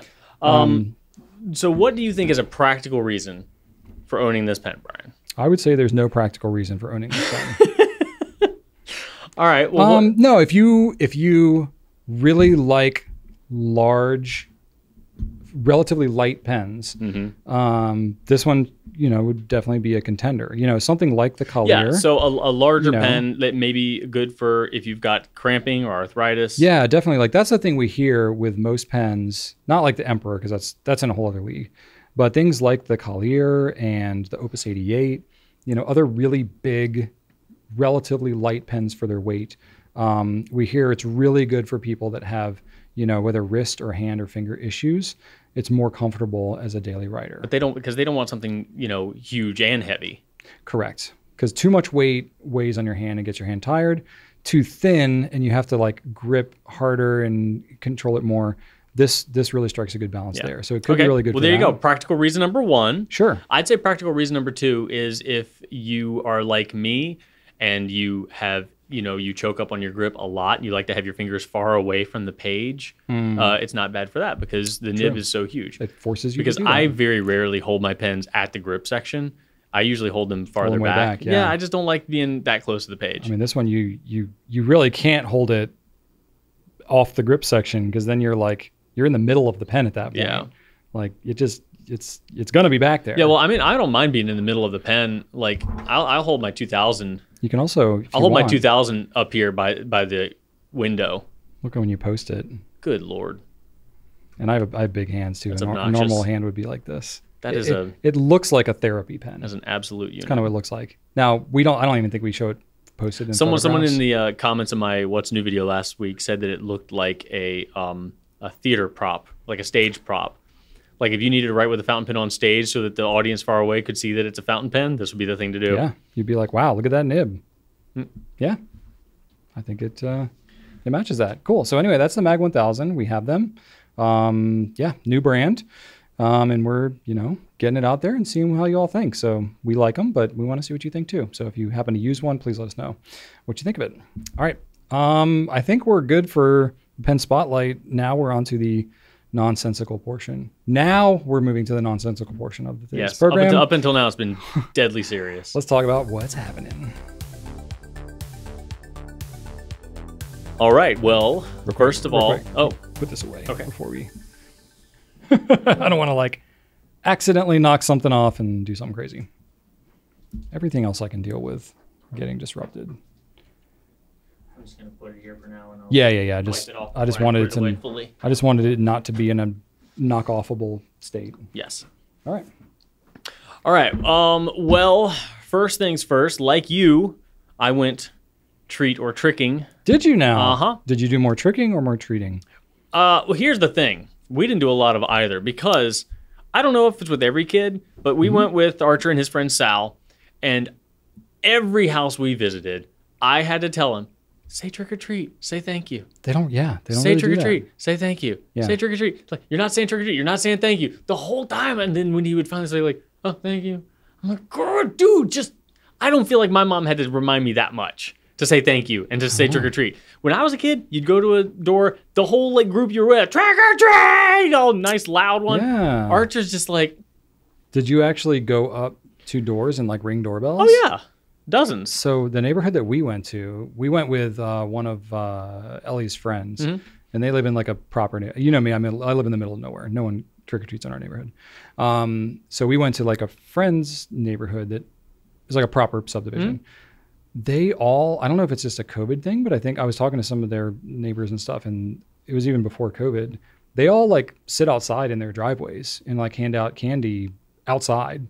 So like, well, there was a couple of those basically, but this whole neighborhood, like basically none of the houses you had to like go up and ring the doorbell. Oh, really? Yeah. Oh, So, no, most of them were knocks or rings for us. Okay. So Yeah. maybe it's a by the neighborhood kind of a deal. Probably. I'm kind of curious. Yeah. Okay. But, we definitely had some people that just left out a bucket. Some Okay. people that, were sitting outside. If they had costumes, they usually sat outside. Yeah. So, no, it was fun. It was nice and cool. I appreciated that. I like the Yeah. cold Halloween. There were lots of people like doing like their little camping stoves and stuff like that. Oh, nice. Like in their driveway. Oh, So I think that's it's like cool. a community thing. Yeah, So it that was- might be unique to this neighborhood. Yeah, we have a pretty good community in our neighborhood as well. Yeah. It wasn't as popular as last year, though. I don't know if Yeah? maybe we just got there late because we started after dark. Okay. And I think either most kids had already done it or maybe just weren't a lot of kids out. But Interesting. it was definitely, it seemed like there were less kids running around this year. So I don't know, maybe parents are just getting started earlier than, Maybe but your, like, maybe I your was like, neighborhood's just getting older and we the kids wanted are, to wait until dark. Like that makes sense. Like that's when you see all the decorations and I mean, like stuff. before dark, that's when like the little kids go out, right? Yeah, like the I young, guess. like I the don't really know. young, like the toddlers and stuff, Probably. But I didn't come across any of those Halloween buckets that someone had stolen all the candy out of. There Oh, was that's candy good. in all the buckets. So I'm happy to say that there were no, crazy selfish kids or parents in my neighborhood. So that was nice to see. So that was fun. Archer wore the costume that I've been working on since June. Yeah. So You get a that- good response. it was no, not really. People were too like, small. "Wow, that's a That's really complicated costume," That was like so rewarding for you after months of work. Yeah, I right? didn't, it's fine. I didn't Yeah. really expect anybody to know who he was, but that's what he wanted, so that's what he got. Okay, So that's there you what go. that's what matters. Is You know that you made an awesome he's going to costume. remember that his dad right. worked a lot and That's right. And tried to make You'll it remind him of that special. too if he doesn't remember. Absolutely, Because it was a lot of work. Absolutely, I will. That's what good parents do, right? But there was a post Halloween sale at Spirit Halloween Okay. that I went into to try to find some. I was thinking about, because we're doing a scavenger hunt thing here at work that I host, and Yeah. I have a theme. It's going to be like Academy Awards / Hollywood theme, and I was I was thinking about, should I tell people to dress as their favorite movie character or dress like they're going to an awards ceremony? Okay. So I went to Spirit Halloween to see if maybe I could find like a pirate outfit or something from like, look kind of cinematic, but all the pirate stuff looked stupid. And, I was like, no, that's dumb. So I came back. I'm like, we're going to do award ceremony attire, not movie character Everybody attire. has some dress up clothes to wear. Yeah. So, but while I was there, I saw that everything was 50% off. I wanted to buy everything. And I was texting Shane. I'm like, you want this? You want this? You want this? You want this? She's like, no. We don't need that. I was like, but. Oh, man. They have like, when we were kids, Brian, they had a big clunky plastic machete, a big wobbly axe, Right. and a big wobbly scythe. Right. That was it. Like, Yeah, more or like, less. as far as like weapons went, like you might have a caveman club, but that was it. You went to the Halloween store, you had those few things. Now they've got just the swords and the weapons. Like, man, they look so real. And I wish I could just like send some of these back in time to myself. But I did buy Archer a top hat because he wears like a foam top hat that I made him to like dress up days and stuff like that. So I'm like, it was $10 and half off. So I'm like, whatever, have a $5 Nice. top hat. All right. And he wanted, when we were there looking for his something, I don't know, he saw that they had Link ears and they were $7.99, half off. I'm like, sure, have some elf ears. There you go, buddy. But then I saw an inflatable Baymax costume from Big Hero 6. Not the big white one, but the armored one, the red one that he wears later in the movie. And it was normally $60, half off. Yeah. But that was still $30. He doesn't need it. Right. But I'm like, this looks awesome. I was like, Shannon. Oh my gosh. I can see why Shannon was I like, really no, want Drew. I really want to get this for Archer. She's like, fine. Oh, So did you get it? yes, I did. Oh my gosh. Okay. So I was like, hey, Archer, Wow. guess what I got? And he loved it. He kept on. Yeah. He was putting it on. Like, yeah, he loved it. He was running around all weekend in that thing. Oh, that's so fun. And of course, doing exaggerated movements in that thing just looked hilarious. Absolutely. He broke the fan like within 30 minutes. He was like shaking around, and you hear just like. I was like, oh boy. He was like on the verge of tears. I'm like, hang on. Took it apart. You know. You've done some electrical things. Yeah, I was like, okay, it's got 2 wires. I might need to solder something, but it wasn't an electrical issue. The fan was actually wobbling. Oh. So it wasn't glued or affixed to the post of the motor. So I'm like, all right, well, let me just glue this in, retighten all the screws, and we're fine. And it was fine. So I fixed that up. Look at but you. I mean, I'm sure you can replace that thing from $2. Yeah. So anyway, we did that. That was stupid and silly. We got Archer already got his COVID and flu shots. He was fine, no effect. This was weeks ago. Shannon and I got ours on Saturday morning. Oh, fun. COVID, flu. Yep. My right arm hurts. I forgot what shot that was in that arm. Drove me nuts. Couldn't sleep on it or anything. But Shannon got the fever, got the aches, got the arm pain, the whole 9 yards. She was like useless for the whole day. She felt terrible. Gosh. So, which is weird because she had that reaction during the initial COVID vaccine, but none of the follow-up boosters. So this is like booster number 3, I think. And then all of a sudden she gets the gnarly side effects. So she had like a temperature over 100. Like, gosh. Yeah, it was Rachel bad. had a lot of soreness, but not the temperature thing. Who knows? So that was a bummer, but we were ready for it. We did it on a Saturday just in case. So it's all good. We were going to, this coming weekend, go on a non-official work camping trip. But it's looking like it's going to rain. And it's looking like the host team member that is hosting it is having some personal issues with his family, and he might not be able to come. So I think now they're going to move it to the spring. Okay. So that's a little bit of a bummer. But I did get out the tent over the weekend. Okay. Set it up in the front yard for all the neighbors to see. So I was just like making sure, because my brothers and I have 2 brothers, and they I have half brothers and step brothers, and I have more than 2 brothers, but. These 2 brothers and I went, 3-way into buying a tent for us to share if we needed it for whatever reason. What size tent? Like, how big is this? It's a 6-person tent. Oh, wow. So it's like a real tent. Well, all 3 of us have stayed in there together comfortably. I wouldn't want to put a 4th person in there. Oh, okay. So it's a 6-person You could tent. physically fit like 6 human bodies in there. Probably. Like 6 human bodies could fit in there, but your stuff only as an alternate to sleeping outside. Yeah. But I went ahead and set that up, and Archer helped me. It was fun. All the parts were there. Yeah. I will say that my brother Zach packed it up perfectly. Everything was folded nicely. Nice. I was like, all right, Zach. He brought it to the beach though, so I did notice some of those little like stickers, that can stick in your feet. The little thorn balls. You've seen those? Yeah. Yeah. Some of those were stuck into the mesh parts of it. So I'm like, oh. Wow. I remember those parts of the beach. Yeah. No, thank you. So I had to pull those out. But other than that, that was fun. Cool. But yeah, other than that, we took we intentionally didn't do a lot this weekend because we knew that we were going to get our shots, and just in case we didn't feel good, we didn't schedule a whole lot. That was smart. So yeah, we just kind of chilled, ran some errands, nothing too crazy. Yeah. And then I will say yesterday I bought a Happy Meal for my lunch. It's not a big moment, but I did it on purpose because I wanted the toy. Is it Happy Meal for yourself? Happy Meal for myself, yes. Did it make you happy? It did, because they're doing a thing, Brian, where they're doing a Disney 100th anniversary event. Oh. Normally, McDonald's toys suck. Like when we were kids, McDonald's toys were cool. Yeah. Now, they suck. They're terrible. Yeah. They're jankety and dumb. But these little Disney things, they come in a cute little box with all the little characters you can get around the side. You open up the box, there's little paper that they're wrapped in, and you get 2 little figurines on little platforms that say Disney 100, 2 in the little box. I got Ariel the Little Mermaid, and I got Chewbacca. Oh, nice. And it just made me so happy. So I gave the Little Mermaid to Shannon. And of course, because she loves Little Mermaid. She absolutely does. All Little Mermaid gifts from here on out. She definitely does not, but she would not say no to one. Unauthorized hobby. Yeah. But I think I'm going to go back tonight because I told Archer he wants one. So tonight she's got rehearsal for something. So if you both go get Happy Meals, that's 4 toys. Yeah. I get super. How much is a Happy Meal right now? I don't even know. It's only $5. $5? Okay. Which is not bad. Like fast food prices are insane right now. I know. But if you get a Happy Meal, you can get so what I got a 6-piece McNugget Happy Meal Okay. with a drink and double fries or extra fries for $5. It was $4.99. Like, that's not a bad meal. Like that filled me up just fine. Yeah. I got a small coffee in addition to that, so it was like $6, but whatever. I'll take it. Okay. It's hard to eat cheap at fast food restaurants these days. Yeah.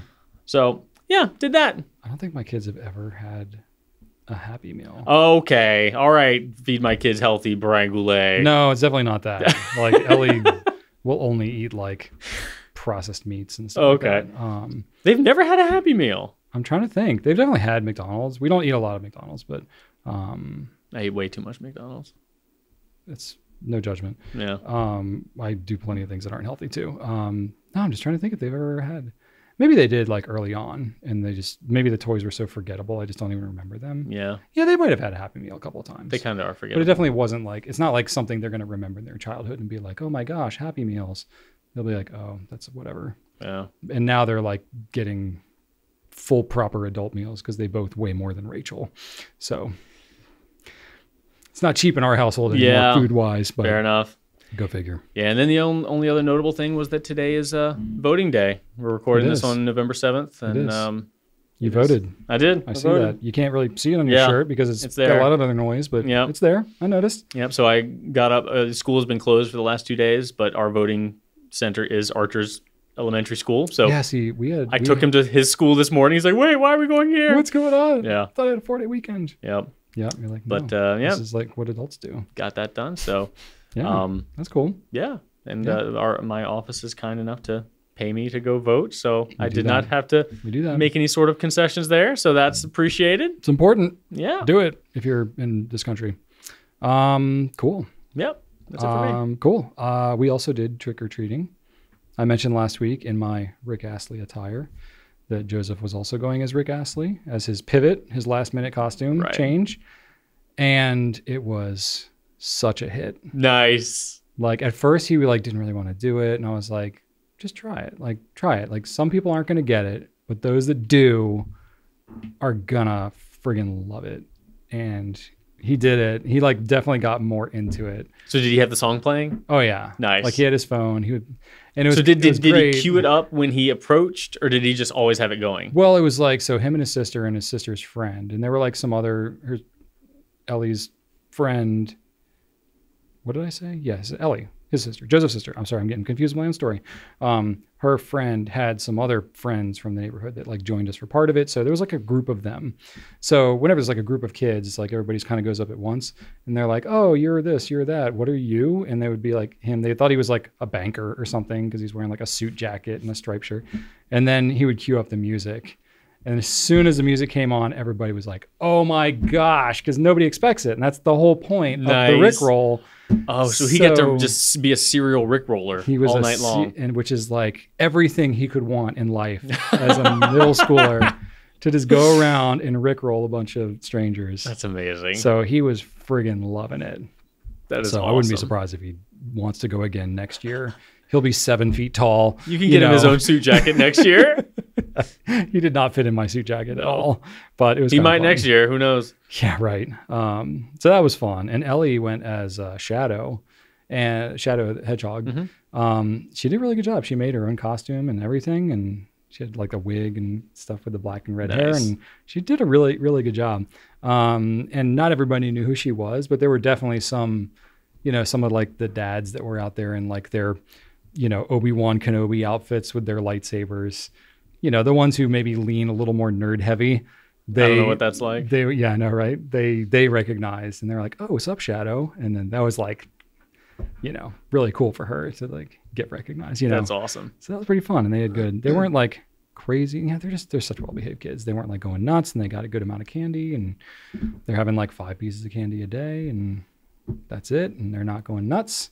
So I'm like, wow, okay. Archer's not a big candy kid. Like Gosh, our like bucket of Halloween candy, like we had to throw some away the week before Halloween yeah. because he needed his bucket. Oh wow. Like, it was mostly just like, Dum-Dums and a couple other random things. yeah. But like, he's still like, not a, like, Not he is so very much a snacky snackins, but Yeah. candy, not usually. Like, Interesting. homie will always eat some fruit. Like, just, he will eat all of the strawberries and blueberries he can get his hands on. Yeah. And like, I mean, they're you know, amazing. fruit snacks and, you know, crackers, and like he loves to shove things in his face. But yeah, he's a grazer. He always has been. He doesn't want to sit and eat a meal. He wants to have something, go do something, come back, eat something else, come back, you know. Fair enough. Can't concentrate on food. Yeah. Now, if you feed him in front of a TV, he'll eat the whole thing. Interesting. But he just can't concentrate on eating. Yeah. Well, I mean, he can't concentrate on anything. But, you know. Yeah. Gee, I wonder where he gets. I don't know what that's like either. Yeah. Right. Yeah. So all in all, very successful Halloween thing. Yeah. And then let's see. I bet you wish you had this. You know, this would have come in handy. Yeah. Got to be honest. It was chilly. Actually, I did. I bought this the previous weekend, so I did have this. But I was still dressed in my Rick Astley attire. You dressed up too? So, yeah. So I was in a jacket. I was warm. I was fine. Nice. Let's see here. What else? So Joseph had a hangout with his friends. He's getting to the age where that's like a thing, like a teen hangout. Did you drop him off at the mall? No, it was at a friend's house, but it was like a surprise birthday party for one of his friends. Nice. So that was cool. But it was like, from like 6 to 10 o'clock at night. And I was like, okay, we're approaching teenage years here. They're just on a different time scale or whatever. And so he had a good time there. And Ellie was like, this was on like a Friday or Saturday night. I don't remember which one it was. Saturday night, I think. So it was like us and Ellie. So it was like, all right, she wanted to like do something kind of special. So we went out, got like pizza from their favorite pizza place, got some Cold Stone ice cream, which I did not have any because I'm trying to be better. Did you really? Yeah, I'm always very just got it for her. It's very easy for me to refuse Cold Stone because it's so ridiculously overpriced. It is really expensive. That helps. I refuse. It's like $7. It's you insane. Get a small one. So what we do is like, if we want to get some, we'll double up. We'll get like a medium size and split it or whatever. It's ludicrous. But I'm like, that's a lot of money. I mean, it's really good. But, and then we were originally going to watch Nightmare Before Christmas because Ellie really wants to watch it, but Rachel's really not big on Halloween. So she was like sort of willing to watch it. Mm-hmm. But then it was just like, I know she's not going to like it. Just tell her it's a Christmas movie. I don't think that matters. She just doesn't. Yeah. That's a debate in the house. It's definitely a Christmas movie. But the Barbie movie is out. We still need to watch that. You haven't seen it at all? No, because we went to see it as a team, but you weren't there. Yeah, I was. You had something. You were like off that day or something. Well, I saw it in the theater. Yeah. And I was like, oh my gosh, Rachel and her sister and her parents, like they have to see it because they reference so many like throwback outfits and stuff like that. So I'm like kind of aware of Barbie. I have an older sister and I like played with Barbie and stuff like that, but I wasn't like aware, like in the, you didn't know like which types of Barbies there were. Yeah. I didn't know what was going on. My sister would be like, play with this. And I'm like, okay. Yeah. Shannon. But I watched enough of the movie to know like, oh my gosh, for those that like Barbie, this is going to be like amazing. Yeah. I want to see it. What really streaming thing is it really good. We bought a DVD. Oh, wow. Okay. Yeah. Cause we were out and we could stream it or whatever, and there's streaming options, but we went to buy the Blu-ray or something like that at Target because it was like right near the pizza place we were going. So we did like the online purchase and pick up in store kind of thing, but somebody bought it before we got there because it was on the shelf and it was like one of a few left or whatever. But they still had the DVD, and the DVD was like $9 or something. So I was like, okay, yeah, fine, I can't tell the difference, for it's not that, it's not Lord of the Rings. Yeah. I mean, it's still a pretty spectacular movie, like visually, but we're not like super it's a comedy video files, where I can like, I can really tell the difference between like 4K and 1080. Like, right. No, if it's a comedy, it's cool. So we watched that on Saturday. Nice. Did you like it? It was great. Nice. They had a blast. So I think we're going to watch it again because Rachel's family is going to come down and visit us for Thanksgiving.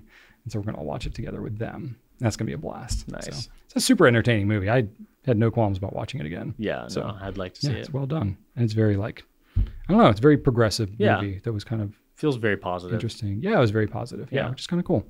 And friggin' man, all the characters in there, like what's his name? Ryan Gosling was just hilarious in that thing. Really well done.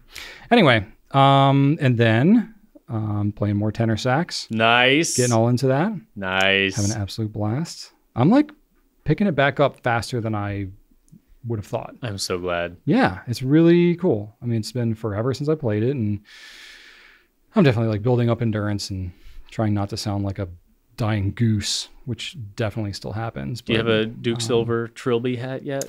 I don't, but I should get You one. should. Oh, that's a great Halloween costume idea. Next year. Duke Silver. Oh, yeah. Yeah. Adam had suggested I go as Bill Clinton, which, Duke Silver is way cooler. yeah. I was like, obviously I need to go as somebody with a tenor sax. Yeah. But yeah, Duke Silver would be great. I have to grow out the mustache though.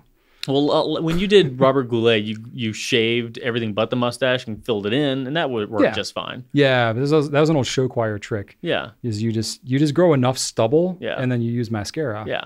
And it really makes it look a lot darker. That works. Or I could just use a paste on, whatever. Yeah. That's cool too. But yeah, so it's funny because like I mentioned, I'm in therapy, and I'm not going to get all into it, but music was a more pivotal, more important part of my like adolescent than I even really realized, I think. And, you know, of course, life goes on. You get busy, you get middle age. I don't know, call it a midlife crisis. Sure. You just kind of lose touch with some of the things that you used to really love doing when you were younger. And I'm sort of like trying to rediscover some of that. So it's like, I have no plans to I don't know what that's like. Yeah, I know, right? I'm sure none of y'all can relate, right? No, But I'm it's saying like- I've literally not stopped doing the things I've been doing since I was a kid. Fair enough. I mean, I have definitely had to give up things for like long periods of time just because of practicality. And not that there's any practicality with a tenor saxophone at this age with a business Other than a and very kids. convincing Halloween costume. I mean, it would definitely work, but I don't know. It's just like literally I was prompted to like, when's the last time I played music just for the enjoyment of it? And it's like, boof. Like Ever? almost never. Like I was always practicing for something Because like you got into it for school. performing or marching band, like those types of things. I enjoyed doing it, but I never did it purely for the sake of enjoying practicing playing because someone assigned something to you. Yeah, or it was like part of my whatever identity experience, that kind of thing. So now I'm literally just doing it for the sake of enjoying it, and I'm like, I actually really freaking enjoy this. That's amazing. So I'm having a blast. I'm very seriously considering actually buying one because like I've rented it. I've only had it for a couple of weeks, but I'm like, I'm enjoying it so much. I'm like, I knew one of two things would happen. Either I would do it and just be like, okay, like it's really not practical. I'm not able to make the time or practice, or it's so hard and I'm getting discouraged or whatever. Or I would do it and it would just like reawaken that passion in me. Even if you do take another break, like you've got, presumably decades of life left, so you can take a break and then get back into it. I'm taking a 2-decade break, so even if I play it for 6 months and then take a break and pick it up in a year, or I'm 5. still better. Yeah, exactly. Yeah, so I'm picking it up again pretty quick and having a good time. And then, so I was talking with Rachel. Just take it out of your hammer budget. Don't buy a couple hammers for the next couple weeks, and sell a few hammers and cover sell the a few cost. dozen hammers. A few dozen hammers, I sure got hammers to spare. But Rachel plays piano, and she played all kinds. She played flute, she played bass guitar, all kinds of stuff. We both played a myriad of instruments. But my problem is I've always played instruments that like you can't really play on your own: contrabass, clarinet, sousaphone, these types of things. But tenor sax is like, okay, like that's a kind of universal instrument that you can play with a bunch of different things. And Rachel plays piano. So it's like, oh, we could actually like do that together. So she's got a Clavinova, a Yamaha Clavinova, which you can like, it's like a digital piano basically, but it was actually her mom's from like 30 years ago. Nice. It has floppy disks that you put in, like the 3.5-inch floppies that you put in I've that seen have those. like all the stuff. Yeah. So it's like very 90s instrument. But yeah, so she'll put that in. She can like, cause the piano's in the key of C, tenor sax is in B flat. So I can't just like read piano music and play it because it'll sound off, but she can transpose the Clavinova down to match the saxophone. So she can play the same notes on the piano, but it sounds lower so that it matches the sax. I know you don't have like a lot of musical thing, but basically like if she plays a C on the piano and I play a C on tenor sax, they're not going to sound the same because it's not tuned to the same note. Long story, but she can transpose it down. We can both read the same piece of music and it sounds appropriate. Nice. So that's really cool because that's way easier than me trying to like transpose any of her music into my key. So we did that just last night, actually. I was like, Rachel, let's like bust out some stuff because she's got all these little jazz piano things or whatever. And I was like, let's just goof off together. But the kids like were immediately drawn to it. Oh, it's yeah. like their parents in the sax Concert. loud. Yeah. And Ellie really wanted to like try the saxophone. And I was like, it was like 30 seconds into me starting to play. She wanted to try it. And I was like, all right, cool. Like classic kid. Oh, I want to do it. but that's like part of like, like my kids have like kind of a musical knack, but they just haven't like necessarily wanted to get into it. So I'm like, secretly, a little part of me is like trying to introduce them to it to see, because again, it was so impactful for me at that age. And I gotta say, like tenor sax is kind of a big instrument. It takes a bit of air to move through it. And she definitely sounded like a dying goose. But she was like, even after a little bit of practicing, I was like telling her how to hold the keys, and she was kind of sticking with it. And she's got some power, man. She can put some noise through that horn. That's Rachel not surprising. had a lot of patience there, but I don't know. She like really kind of enjoyed it and was taken to it. And I was like, okay, let's see what we can do here. So I don't know. We'll see where that goes. I'm not going to put any expectations, but I'm just going to like play it around them and try and introduce them to some stuff. So we'll see how it goes. That's really cool, because that's a very different set of mental muscle that you're exercising with music. Oh, yeah, for sure. That you have kind of had, not atrophy, but a musical passion is different than a creative passion, like in woodworking or artistry. Like, yeah, it is different. That's a different sort of itch you needed to scratch. And I bet that when you're doing it now, you didn't realize just how bad you missed it. It's true. I had good memories of it and really enjoyed doing it. But again, most of the instruments I played were so big and expensive, it was never practical, or I never even came across one to try it again. You're not alone. There outside are a lot of like a school setting. I've spoken to many people over the years who used to play an instrument and stopped for years and years and years. Yeah. And when they pick it back up, it's like a void that they didn't know was empty is now all of a sudden filled, and they're like, oh my God. Yeah. It's like getting used to only breathing out of one nostril, and you're just kind of like, like, all right, this is fun. But then all of a sudden you're like, oh my God. Yeah. Ooh, this is amazing. Yeah. And what I love about it too, like woodwind. So I've played, guitar and all these other things, but like woodwinds especially, it's like such an completely immersive like experience, because it involves your breath, your mouth, like muscles in your face, your fingers, it's like chest breathing. Like it's like a full body experience doing it that requires just everything you have to do it well. And you're thinking about so many different things. And especially the saxophone, because again, I only played it for like a year. I played a lot of clarinet, which is like basically one key plays, one note. But saxophone, there's like alternate fingerings you can do to play keys, so that when you're doing things, if you're doing a run in a certain way, you can have alternate fingerings to get it smoother and stuff like that. So you're like literally having to think through like kind of the strategy of how you're going to do the fingerings alternately depending on the piece of music you're playing. So it's like a whole other dynamic to it. And the saxophone's so expressive, you can dip into the notes and you can like get growling sounds out of it. There's a reason why it's like an iconic like jazz instrument, because you can interpret and do so many things with it. So I'm like exploring some of that, and I'm just like, oh man, this is a lot of fun. This is a lot of fun. So I think what I'm going to do, I'm talking to Rachel about it, especially because Ellie's like starting to show signs of really liking it. So I'm like, if I had one around more, that'll only expose more to it. But like, I might get a tenor sax. I really, really want to play the Barry, but it's just too far of a swing to just get a Barry, because they're thousands of dollars. And I'm like, I just can't. I got to prove to myself and to Rachel more that like, this is not just a temporary itch, but it's more of like a, well, if one of the kids needs to play one in high school, you'll have it. Well, usually with the bigger instruments, the schools will have those instruments. So they'll have, that was my experience with like the bass clarinet, the contrabass clarinet. The schools will own them. And so it's like, if they have one, you'll still take it home though? Yeah, you still get to take it home. You basically like rent it from the school. I see. But they own it. So the school invests the thousands of dollars into it, and you sort of pay the school and rent it, and then you play it. But then once you graduate or whatever, or stop playing it, that's it. Or if some other kid's already playing it, well, guess what? You don't get to, because they don't have another horn. So, tenor sax is not quite as bad, but Barry sax would be like no prayer. If the school doesn't have one, sorry, you're just not going to play it. So not that Ellie's going to try to play Barry, but I want to. So anyway, having a blast. That's awesome. Watching YouTube videos. My YouTube algorithm is so confused now, because I, now incorporating music into my woodworking and tractors and Rubik's Cubes and, history and science. It's basically just like, okay, whatever. We'll just throw random things into your feed, because we don't know what you're up to.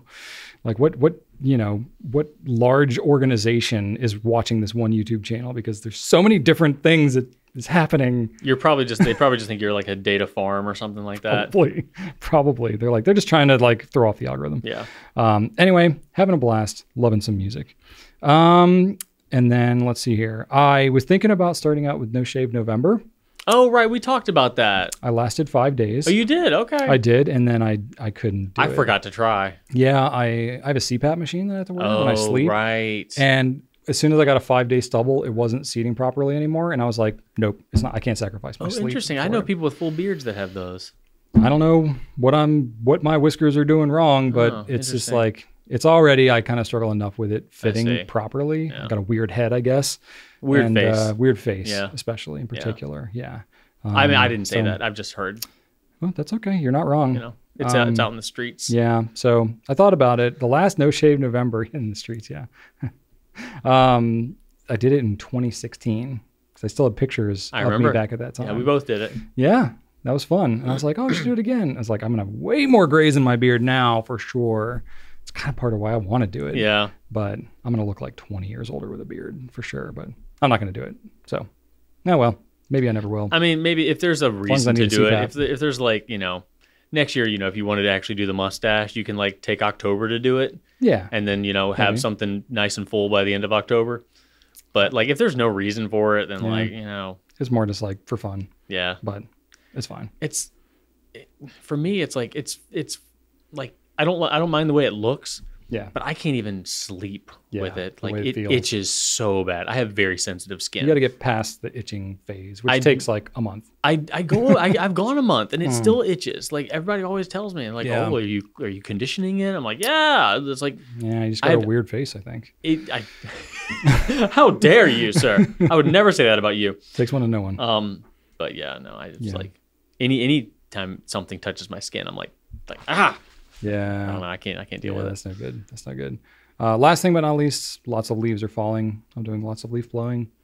That's my outdoor adventure right now. Except now we have the time change, so it gets dark at like Can't you just wait until they all fall and then leaf blow? Theoretically, but then it takes longer. And if it rains, then they like pack down and get wet and all that kind of stuff. And it like if you don't like we got big like oak trees and stuff like that, and it just like blankets the grass and it will just murder the grass. How is your leaf identification, Brian? It's probably better than most. Yeah. Better than most. I deal with trees and I would like to know more about leaves and birds. I'd like to be able to more quickly identify birds and leaves. I feel like these are both that's a hole in my game. Yeah. Leaves, I don't think either will benefit me in any way, but I'd just like to have it. It's not bad information to have. No. If you're like, I wonder what bird is in that tree, you can identify both, man. You just be like, you'll be all set. I think I could get into bird watching.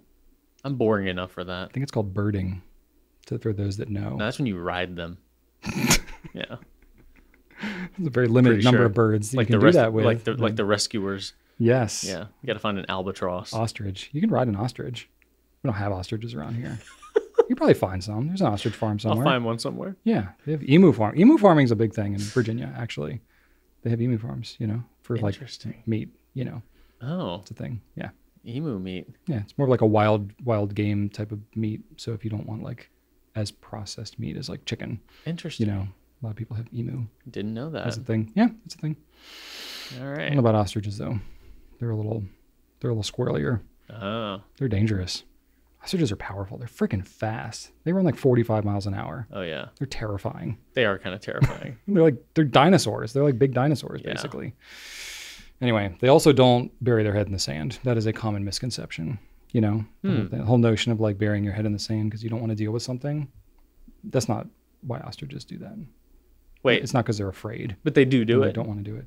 The only reason they'll do that is to like protect their eggs or something, or to like, or often they do it because it's hot and they want to cool their heads off, so they just put it in the sand. Oh, but they don't do it because they're afraid. That's a common misconception. Oh, if they're afraid, they'll run or they'll attack you like a normal animal would. Yeah, they'll bury your head in the sand.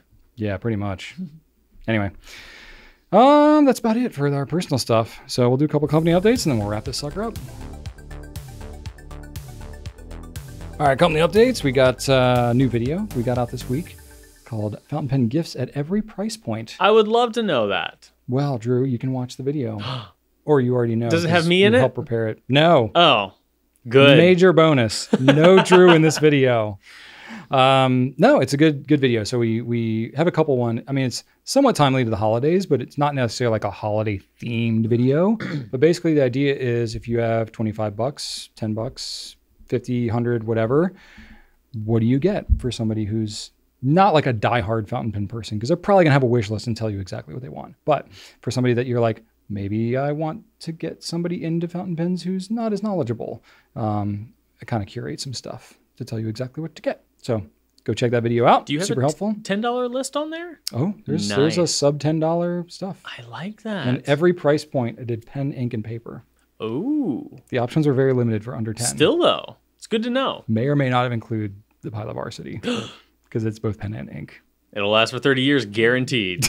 Well, I don't know about that. No. But anyway, yeah, go check out that video. So it's lots of fun. And then also because we did our video last week before Drew was certain whether he'd have the time to do a What's New video, you did a What's New video last week that we didn't talk about in the Pencast, but you are hearing it now in this Pencast. So go check it out. It was action-packed. Yeah, and we are sold out of the Magna Carta M600, but I did do a writing sample for that Flex nib. So if you wanted to go and actually see how it writes, I did do a video on that, so you can check that out. Thankfully, yeah, Drew did that, and then we sold them all. So good job. You know what? Someone told me it was my job to sell fountain pens. I don't know where I heard that, but I could have sworn somebody hired me to do that. I don't know. We didn't ever hype it. It was literally just like, this is what this pen does. And everybody was like, I want to go to there. Yeah. And there you go. That's what they did. So anyway, we're restocking. We're getting more. Yeah. But they come from India, so it takes a little minute. But we got more coming. So be ready for that. But go check out the video. Drew shows lots of cool new stuff. Yeah. And one thing that I didn't talk about in the new stuff, I'll mention this next week in the Pencast and the new stuff, but for the month of November, we're going to be selling every Pilot Explorer with an included Con 70 converter. So that's going to be running through the month of November. So added bonus, the pen does take a nice large Con 70. So check that out. Yeah. If you buy an Explorer, you get that for no added cost. So try the Explorer. It's a good pen. We're calling this promotion Drew's Dream because he loves the Con 70 so much. It was really his passion. I love the Explorer. To be able to include a Con 70 with the Explorer. So. I like that everybody's getting a deal. That's what I like. There you go. Also, if you buy a pen made by Monteverde, made by Conklin, Diplomat, Peniter. I don't think we're doing it with all of them. It's just Monteverde and Conklin. Monteverde and Conklin. Yeah. You'll get a free bottle of Blue Skies ink, which is inspired by our Goulet Blue. So ourselves. Yeah, enjoy that too. And I will say that again next week with the right information in my brain. In previous years, we've done it with all those other brands, with Yafa, but we're a little more limited scope this year. Cool. So yeah, check that out. And also on more of a personal company front, Drew mentioned his scavenger hunt that we're going to do. So a lot of work on Drew's part. Y'all won't really get to see or appreciate much of that. But we might share some pictures next week. We'll share pictures. It'll be fun. But internally, it's a good morale booster and fun thing that we get to do. And we haven't done it since COVID, basically. Yeah, since January of 2020. Yeah. Right before COVID hit. Yeah. That was like the last team pictures I had in my phone. Because I run around and take pictures of everybody. And then COVID hit, and I was like, oh, yeah, that's when we used to see each other and do fun things. And then 3 years went by, and we're like, okay, we can do fun things again. Yes. Anyway, that's what we got going on. And we'll wrap it up. I want to thank you all for watching. Please leave us some feedback about how we're doing. Ask us some questions down in the comments so we can keep on keeping on.